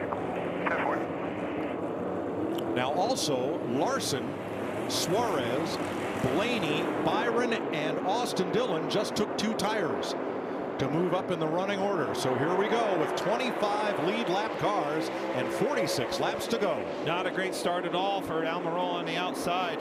Didn't get a good jump. Gives Denny a shot to move him up the racetrack here and get into second. Yeah, Larson elected to get down behind Denny because of that. Here comes Briscoe too. Made pretty quick work to get right on the back bumper of those boys.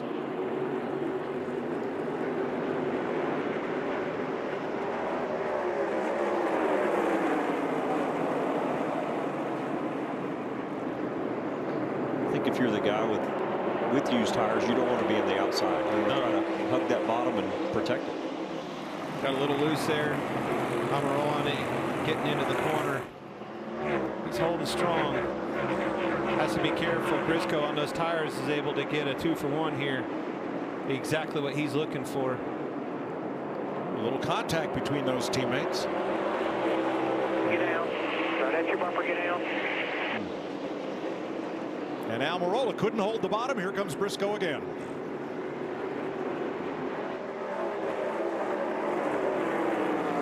Jamie? William Byron in 12th right now just came on the radio and said something's vibrating, like we might be blowing up, so the team is ready if he needs to pit. He's in a hornet's nest right there.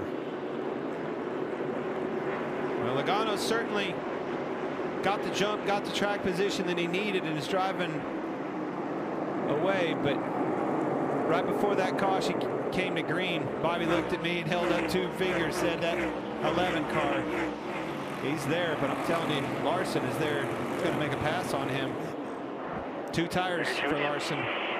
41 to go. You know, the track's maybe a little bit different now than it was earlier when those guys got 2 tires and, you know, took a gamble or stayed out. So maybe staying out might not have been the right thing to do this one. But here's what happens when you leave the track early, or let's say you go away from the TV for a while and come back. Joey Logano's average running position today is 23rd. Other than the timing of this caution, there's no way he would be up here challenging for this win. Yet, here he is. Yeah, that's a great point. We saw him go a lap down, and we saw, you know, just never could get out of his, you know, out from the back there. But fresh air and clean racetrack, man, really changed his day. Larson about a 10th faster leader. Logano, he's coming. Briscoe is as well. Briscoe needs to make quick time of Denny. Denny's, for whatever reason, just doesn't have the car here late in the race.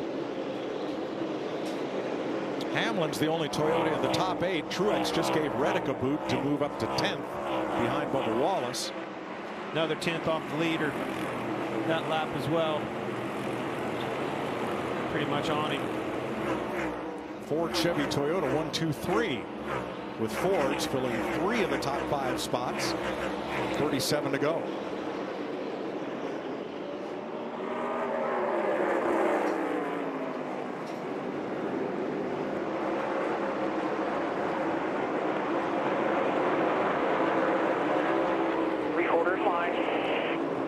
Austin Dillon gets a little aggressive with Reddick as well, and the 48 of Bowman's going to follow him through perhaps.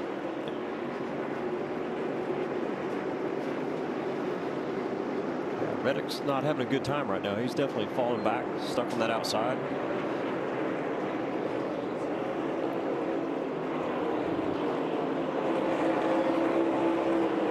It's going to be important for Kyle to use this momentum, use the tires early. You're only on 2 tires. Get by him, pounce on this, and go. He's going to try to cross over here.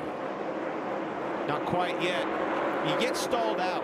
You start using your car up, abusing the tires more and more. I think he needs to try to get this done as fast as possible.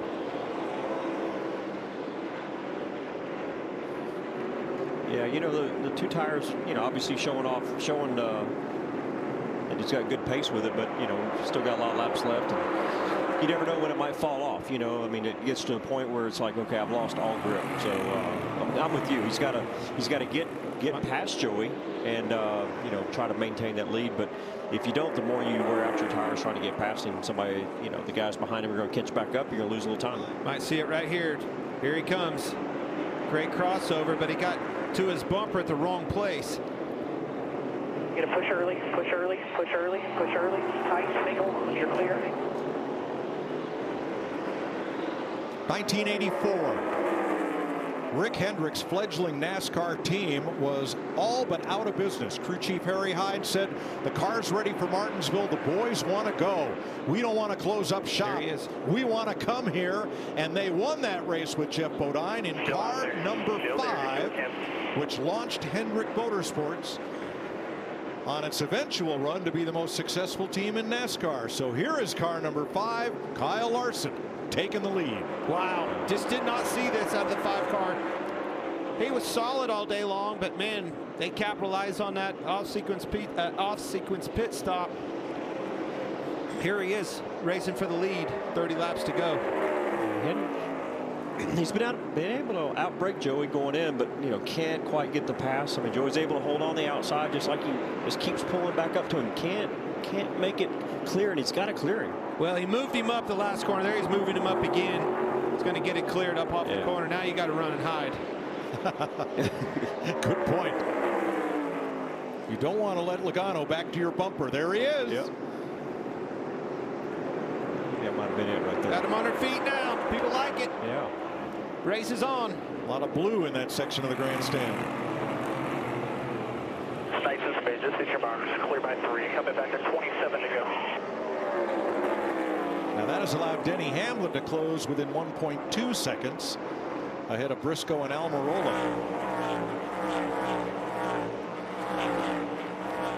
such a good feeling if you're Larson. Obviously 2 tires, 27 laps to go. You heard his spotter tell him that. Now just settle in, manage that gap. If there's a caution or something, you're going to need all the tire you can get. Some of these guys will have 4 tires. Excuse me, you know, Briscoe, Almirola, those guys will be strong if there's a restart. Battle on the left of your screen, 6th place, Ricky Stenhouse ending up with a great day here, but Martin Truex has been on the charge since the restart and takes over 6th place. Yeah, that's a good run for Ricky. I mean, you know, he's out there. He doesn't have a tire mark on it. So Ricky? Yeah, looks like it. Okay. Wow.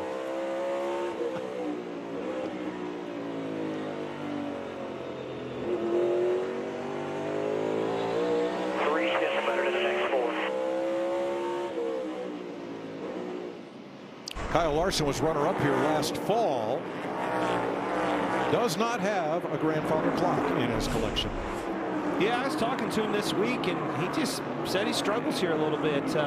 Not one of his favorite racetracks, and that all might change here. 24 laps. This will be a big one for him. He'll be excited as he gets. His teammate Chase Elliott is one of the fastest cars on the racetrack, along with Martin Truex. Elliott back in 13th. First race back for Chase Elliott after breaking his leg in a snowboarding accident.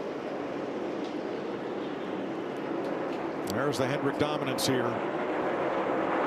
This has been probably the best and worst racetrack for Rick Hendrick in his time in the NASCAR Cup Series. Here's Regan. Mike, interesting side note on that 5 car. You guys mentioned that his best finish was 2nd last time that we came here. This is a completely different setup, though. Cliff Daniels, crew chief, told me we wanted to try something different. We were always good on the front ends of runs. We wanted to see if we could make our race car better on the back side of a run if we have long runs. They tried that for today. It looks like it's playing out right now. Unbelievable how this race has changed. We haven't talked about him all day long, but Truex here passing for 5th. Unbelievable.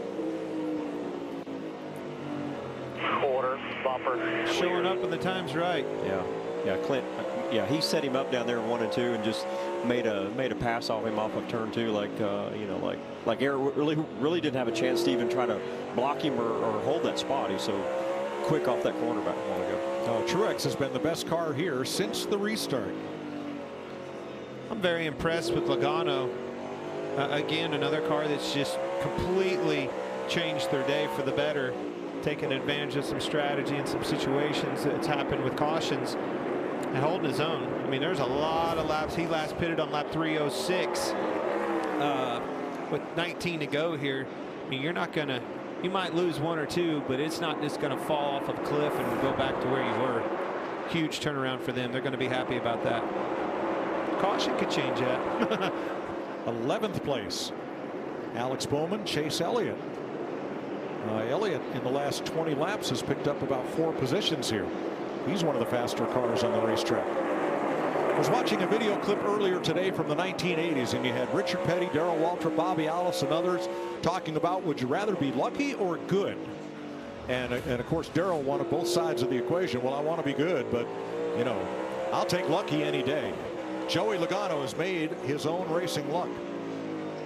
Fought his way now to 2nd place, first on the restart, but for a car whose average running position today until the last 20 laps was 23rd.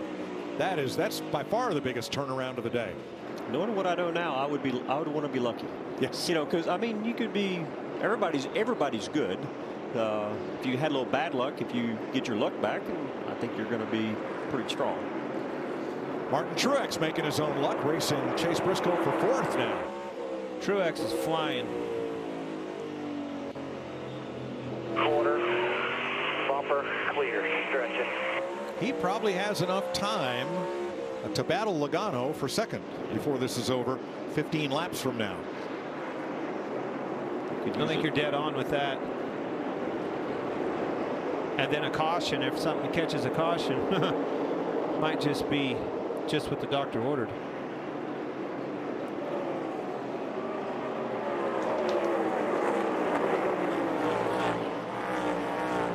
There you saw Larson go, and here comes Logano.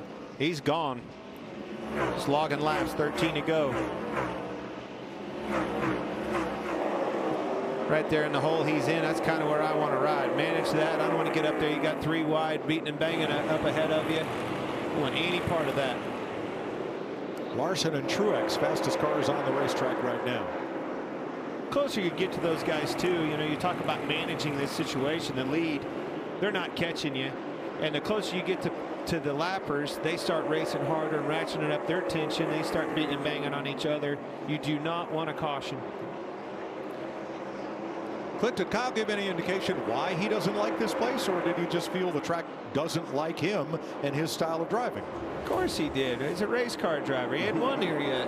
Oh, okay. Of course, if you talk to Kyle, you know, it's, well, I just suck there, you know, and it's like, oh, really? You think that's the problem? Just haven't figured out the combination yet. Yeah. I think they're on it here. Boy, Martin Truex he is all over Denny Hamlin now for 3rd place with 10 to go. Yeah. And this battle will probably keep him from getting to Logano. See which of these Toyotas prevails for 3rd place. Yeah, Kyle really pulled out to that lead over Logano. You know, like you said, he needed to make that move, and he did. And he got past him. And you know, if he doesn't have, if the caution doesn't come out, he should be safe to say that he'll be, you know, good to go. Jamie? Well, it's been interesting watching Martin Truex Jr. They came in pretty optimistic. Remember, he won at the Coliseum, and it has similar principles, so they thought they were going to be good. They have been extremely loose all day. They finally hit on something on that last stop with air pressure. Remember, he has the 4 tires. He's going forward, guys, and it's hard to believe, Mike, he hasn't finished in the top 5 yet this year. Wow. Perhaps he ends that now. Now, Bobby, you ran the Smart Modified Tour last night at Hickory. Do you guys run by the 3-tap rule? Because Martin's already given him 1 tap to say I'm here. The 2nd tap is move over, and you know what the 3rd one is. Yeah, I don't think we don't do that. I mean, we do that, but we might do it in two taps, okay. And you're already out of the groove. So well, he tapped around the 11, tap dance. Unbelievable, man. Just looking, you know, down the list here, Logano. I mean, we're talking an average running position today of 21st, 22nd, and 2nd place. Truex, you just see passing for 3rd place there. It's like an average running position of 18th. We're running 3rd now. And the other one I want to point out, Stenhouse Jr. running 7th. He was, again, another guy that's averaged around 19th place all day long. Overachieving when the time's right, taking advantage of these pit cycles and things like that strategy. Now we saw Chase Elliott move up into the top 10 as Kyle Larson negotiates some traffic. Larry, is there a trend left we haven't hit on? Well, there may be, Mike. We've had 8 Martinsville overtime finishes, including this race 1 year ago. And let me remind you, in 8 races this year, half of them, 4, went to overtime. Okay. 4 to go. Well, if you watch the first 300 laps of this race, you'd say this finish is totally unexpected. Larson, Logano, Truex, 1, 2, 3. Yeah, I sure didn't see this. You know, what we saw early on with Ryan Preece out there leading all those laps. And then Chase Briscoe, and then Denny Hamlin. Yeah, all very strong today. Well, let's face it, it wasn't necessarily done on the racetrack. It was done in the pit area, strategy and things like that. Just the way the cars fell. It ain't over. Just like Larry said, this boy's in it. Now I'm in a hurry if I'm Kyle Larson. I'm trying to get around to that white flag as fast as I possibly can to make this race official.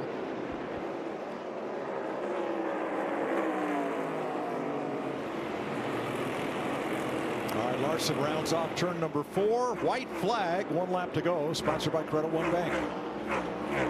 Wow. Wow, wow, wow. Bobby. Truex is all over Logano for 2nd. One last ditch effort here in 3 and 4. What a comeback. Kyle Larson continues the Hendrick dominance at Martinsville. I don't even know what to say. I never thought I would here. Thank you guys so much. Great pit stop, great execution, great strategy. Great job all around, guys. Joey Logano held off Martin Truex by a car length for 2nd. This is Larson's 21st career win in the NASCAR Cup Series, tying him for 38th all-time with Jeff Burton, Benny Parsons, Jack Smith, and Bobby Labonte. Nice. Good tie. I think he's going to win more than after this than I did. I am. Took him 17 races to get to victory lane at Martinsville. Be careful doing these burnouts these days. Might end up on fire. Yeah. This boy's going to be pumped up. Yeah, last night in the Xfinity race, John Hunter Nemechek won the race and then burned his car down with his burnouts. Everything caught fire. Nemechek hopped out, and instead of talking about his race, told everybody about the fire extinguisher company that was sponsoring his car last night. Good thing. Hats off to Ricky Stenhouse Jr. and his team. 8th place, another top 10 finish for them. Bubba Wallace, after all the struggles, pit road speeding penalty, losing spots on pit road, top 10, and Chase Elliott comes back from a broken leg, a top 10, just what the doctor ordered. Logano, unbelievable turnaround for him, 2nd place. Yeah, great day for Hendrick Motorsports. Obviously, not all their cars in the top 5 or top 10. We've seen that throughout the year, but for Chase, I think that's great. And like you said, for Kyle, I think this is like probably at this point in time, maybe his favorite win. I think, did he just do a burnout all the way around the racetrack? Yes, he did. 28th Martinsville win for Hendrick Motorsports. Most all-time of all teams, 9 different drivers. They've won 4 of the last 6, and their winning numbers are better than 1 in every 3 races they've entered here. That's impressive. Not too shabby. Not the finish that Stuart Haas wanted. I want to go back. We talked about them earlier in the show. They showed speed. Ryan Preece, again, another frustrating ending. Got to clean these mistakes up, and I think you might see that boy in victory lane. But for Stuart Haas, Preece won the pole, led the most laps, and Stuart Haas finished 2nd, 5th, and 6th with Logano, Briscoe, and Almirola. Glenn, I'll bet he likes this place now. Oh yeah, yeah. This is changes your whole thought process on a racetrack, doesn't it, Bobby? Yeah, for sure. I'm sure when you see him at Millbridge on Tuesday night, he'll be smiling. Jamie Little. Kyle Larson with that masterful burnout around the entire racetrack. And Kyle, we know you've said it many times, this is not your favorite track. It's been tough for you. That 2-tire call, though, how were you able to capitalize on that strategy call and change things and get the win here? Yeah, just huge congratulations to this whole 5 team and Hendrick Motorsports. I feel like Cliff and everybody did a great job all day on pit road, making the right calls, having great pit stops. And then it all kind of worked out for me there at the end. We had a great car. That was the best my car had been. I think, you know, being able to get out front and manage. But, yeah, I never, ever would have thought that I would won here at Martinsville. This place has been so tough on me. Just does not suit my driving style at all. I like to charge the center. I like to roll momentum, and that's just not what this place is like. But thanks to Cliff Daniels and everybody for making me feel like I know what I'm doing sometimes around here. So just can't believe it. Glad my family's here too. Caitlin and the kids, I'm sure they're trying to get down here to the infield, but this is amazing. I honestly have never thought that I would win here, so I don't have a spot picked out either for the clock. So I'm gonna have to make some space for sure. It's such a storied racetrack. It's been in the series since NASCAR began, and it means a lot to Hendrick Motorsports. And you've heard about the clock. All of those things considered, what does this mean to Kyle Larson? Yeah, it means a lot to me, but I think more importantly, it means a lot to the whole Hendrick family and Hendrick Motorsports family. You know, everybody knows what happened here so long ago, and I think everybody, you know, that's on everybody's minds every time they come to Martinsville. So wish Rick was here, Linda, but we got Jeff Gordon here, and I'm sure Rick's probably on hold with Jeff Andrews or something waiting to talk to me. So just, gosh, again, thanks to everybody at Hendrick Motorsports. You guys are the best, and make me, I can't believe it. I can't believe that I won at Martinsville. Your team is waiting for you to celebrate. Congratulations, Kyle Larson wins at Martinsville. for the day for Joey Logano. You start the race in the back, you go a lap down at one point. Didn't like the handling for a good portion of the day. Somehow this 22 ends up second, though. Yes, solid, recovery for what the start of the race looked like. We went down a lap twice, 2 times, and at one point in the race, I'd have been just happy to finish on a lead lap, and Paul did a good job of getting some good changes to the Verizon Mustang to where it got competitive. We just needed track position. Was able to stay out, get a lucky caution there during the green flag cycle, stayed out again when everyone pitted and put us on the front row, and a shot to win the race. I tried holding off Larson as long as I could, but overall, there's days when you're mad about second. Today's not one of those. Today's when you're pretty stoked that you finished a little better than I thought we were going to. What was it that you needed more of out of this race car? I know that you had to start in the back, but it just seemed like it never really woke up for you. Yeah, we just couldn't get the car to rotate through the center of the corner. I was just so slow right in the center, and I couldn't make any passes for that reason, so I was trapped back there. And once we made there was one change that like woke it up a little bit, and it's like, all right, I'm decent now, but I'm trapped back here. It's really hard to pass. So, like I said, Paul was able to give me what I needed to get towards the front, and then, fight hard with Larson. I didn't have a fighting chance there. He drove away from me so quick, but he was pretty patient. I knew I was going to get bumped. That was the only way he was going to go by me, was he's going to have to get physical, and nothing wrong with that. It was fun, and like I said, overall, it feels like a win considering how the day went so far. Thanks, Joey. Kyle Larson answering questions after an impressive win here at Martinsville. So how was Chase Elliott's return? How did it go, ending up with a top 10 finish? We'll ask him when we come back to Martinsville Speedway, where Kyle Larson has won the NOCO 400.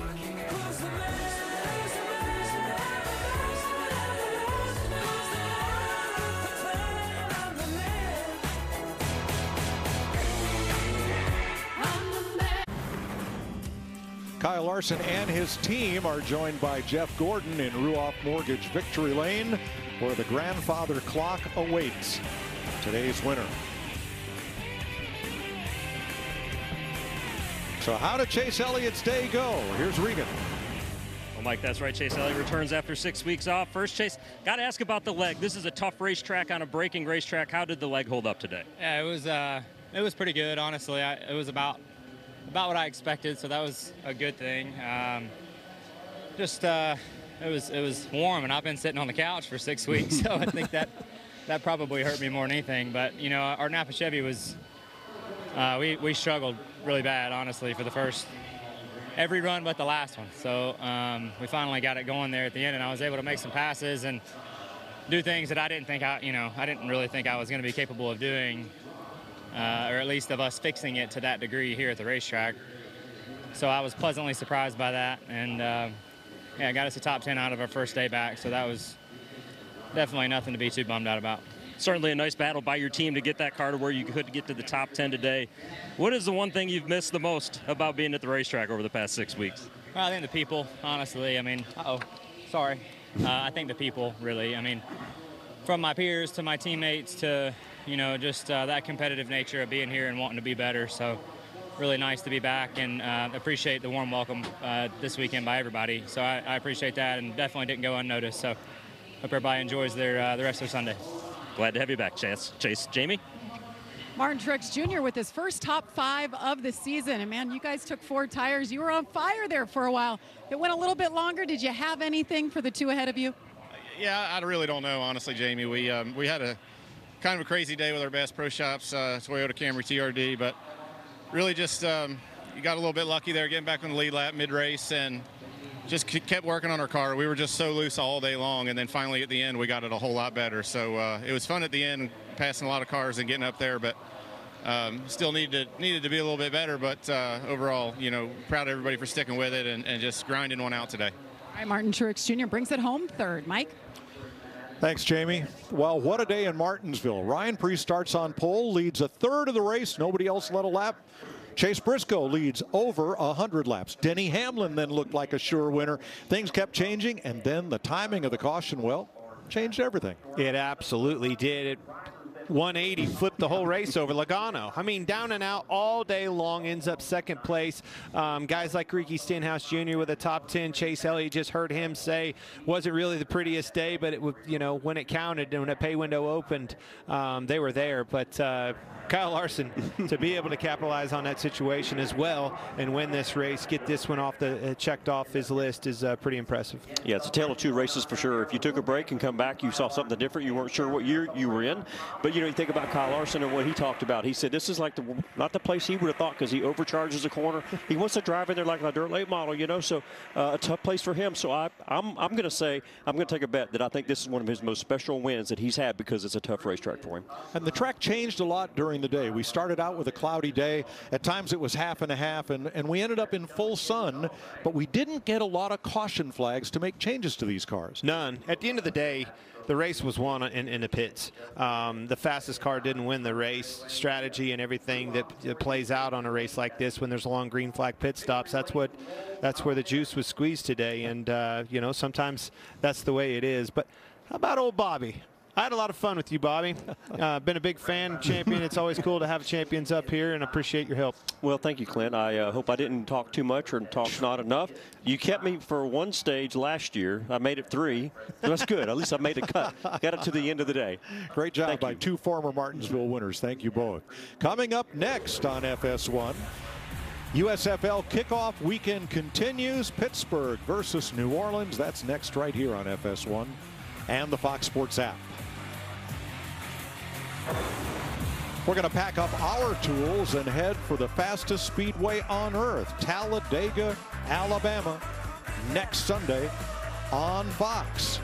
We'll go back to the Charlotte studio right after this, where Kyle Larson has won the NOCO 400. I traveled up the coast. I love my hometown with the Earlier this week, Kyle Larson was named one of the 75 greatest drivers in NASCAR. And today, he etches his name in the record book as a winner at Martinsville Speedway, adding to Hendrick Motorsports' already impressive list of wins, 28 total at the racetrack, 21st career win for Kyle Larson. Second this season, and of course, as I just mentioned, his first at Martinsville. Shannon, Larry, and Jamie, I think he's just as surprised as anybody else how the end of this race went down. Said he never thought he'd win at this racetrack. But ever since he stepped in that 5 car, they've had good speed at Martinsville, Virginia, but I don't think he expected to win this race today, but Clint Boyer pretty much said it there before they went off the air. This was not one with a fast race car. I mean, he had a good race car, don't get me wrong, but it was one with a call that Cliff Daniels made with coming in there and getting 2 right side tires with 30 laps on their tires. That was the difference maker right there. Yeah, I've got to be honest. I was teammates with Larson for a long time. He hated coming to Martinsville. Just dreaded coming here. He typically would qualify well, but could never race well.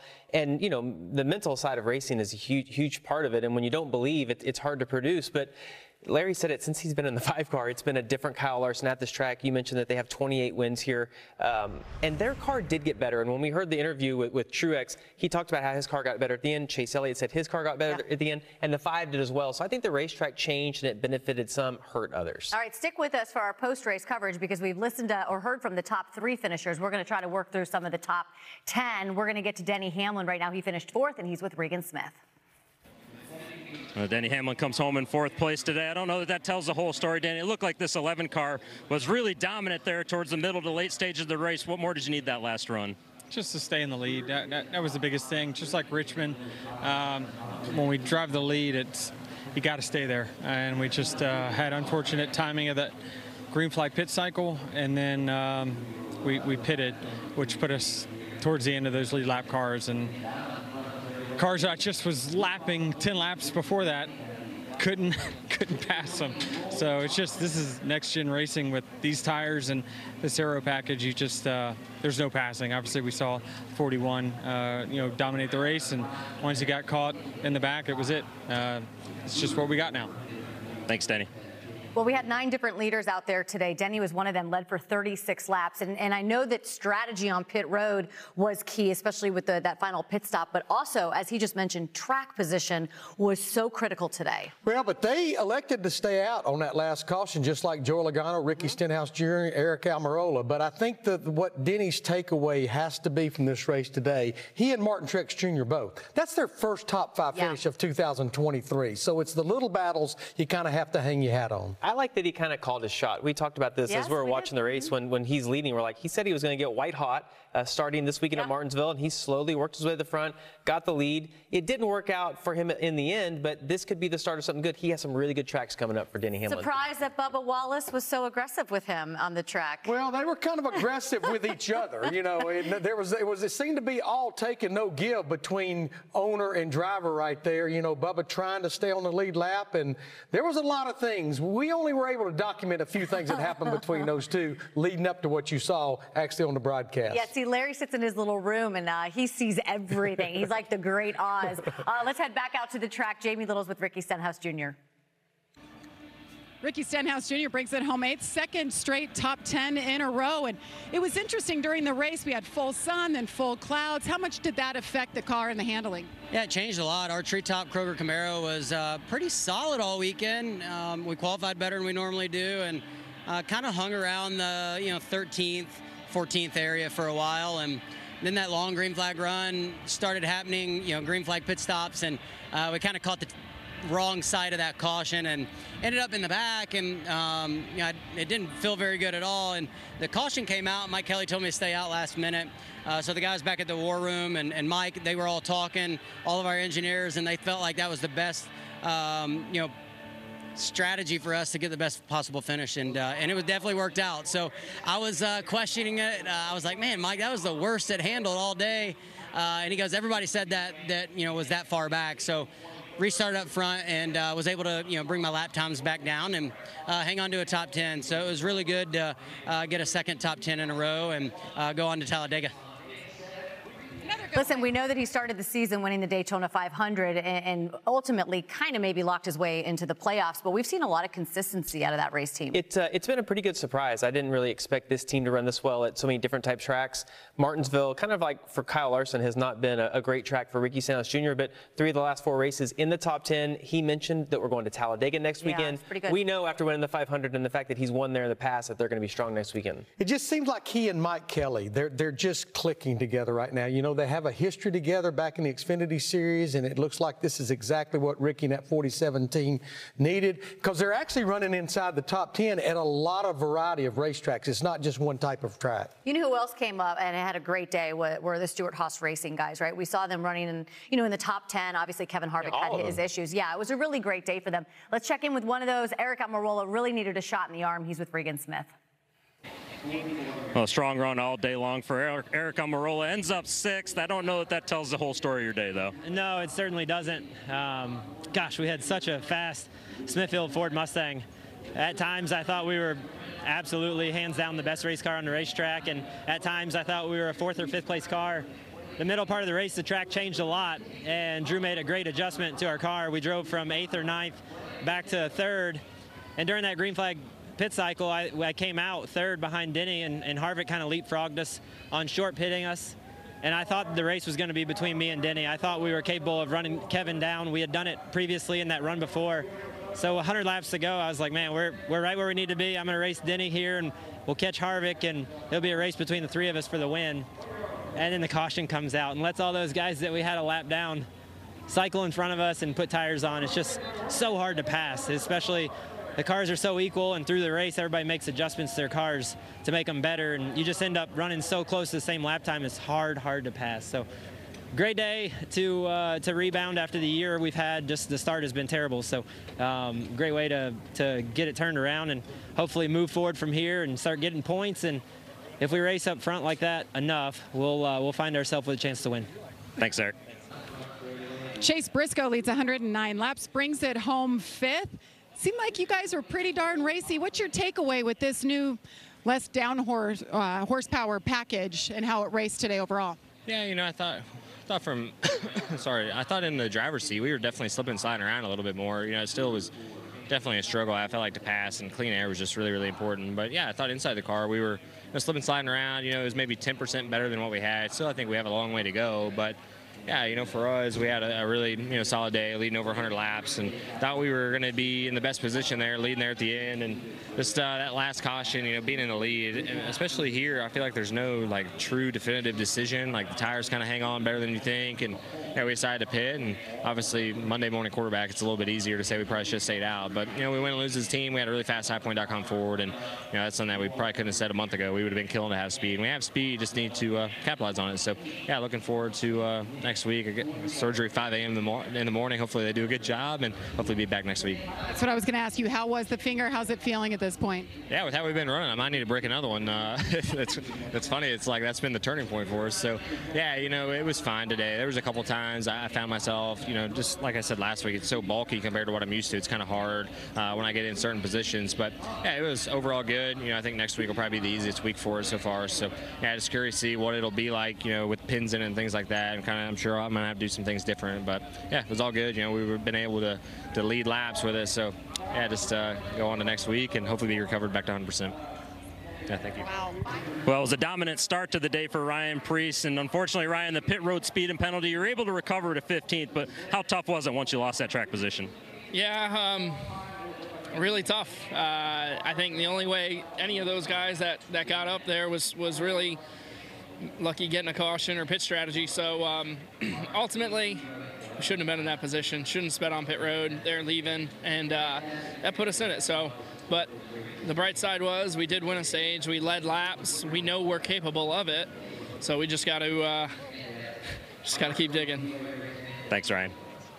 If you don't believe in Big Mo, then you just take a look at that guy right there. Because, of course, we saw him just with a great run 2 weeks ago, goes out and sits on the pole today. Obviously, the pit road speeding penalty was what did him in. Yeah, Stewart-Haas Racing, though, we saw what they did in qualifying yesterday, and they led 264 of 400 laps. Ryan Preece led the first 135 laps of this race. That second caution, he gets that pit road speeding penalty, and we pretty much saw it. Unless you were one of those drivers that hadn't made that green flag pit stop and was able to maybe stay on the lead lap or take the wave around, even having a pit road speeding penalty before the halfway point, it was just too much and too hard to overcome. Yeah, I felt bad for Preece in that interview. You can tell he almost sounded like he wanted to cry right there because he knew that he had a car that was probably capable of winning the race, and he'll go home tonight and not sleep. But he mentioned that they had speed, and it's so interesting to me when we go to the tracks now that if one car is fast, it seems like that whole organization is, and we saw that with Stewart-Haas in qualifying. That translated into the race. But I want to talk a little bit about Eric Almirola because he's on Race Hub with us weekly, or a couple times a month, and we talked about his luck and the lack of luck. And I like that he came on. He's like, look, I am a big believer that you make your own luck, but some of the things that has happened to the 10 car, like blowing the tire leading at Atlanta, you don't make that luck. That's one of those things that happens. So it's great to see him, get a good run, be able to put it all together. We talked about that during the race. I hope they can finish this off. And I thought it was fun to see him have a little pep in his step, talking about that maybe they had a shot of winning. Yeah, confidence. I can't remember the last time. I'd have to think long and hard to remember a race weekend where all 4 Stewart-Haas Racing cars were that solid, that consistent, and that strong. Yeah, Chase Briscoe, you got to give him an attaboy, right? He's racing with that broken finger. He just mentioned that he's going to have surgery at 5 a.m. Tomorrow morning. It was a great day for all of those race cars, as you mentioned. It was, and of course that's back-to-back top 5 finishes. Got the top 5 at the Bristol Dirt, and he said it there. I'm sure Johnny Klossmeyer will continue to rerun that last caution that came out when they made the stop for 4 tires. It looks like they were going to make a run, but then it just kind of leveled out, and all they could get back to was 5th. All right, 9th place finish for Bubba Wallace out there, who is with Regan Smith. Well, Bubba Wallace finds himself in 9th place today. Bubba, you guys got the pit strategy really good there towards the end. I know you had the pit penalty early on in the race, but a nice recovery from that. Yeah, for sure. Engineer and I just walked down to figure out where the lax section was, and I'm 95% sure I was good. Obviously, I was speeding, but I was like, there's no way.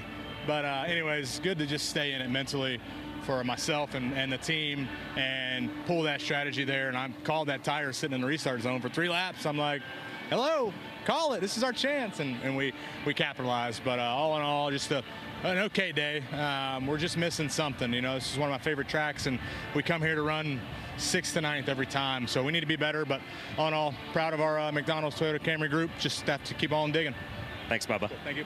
Yeah, I feel like what we saw from Bubba Wallace a couple of weeks ago when he got out of that race car and made the big mistake and said, I need to get better compared to today.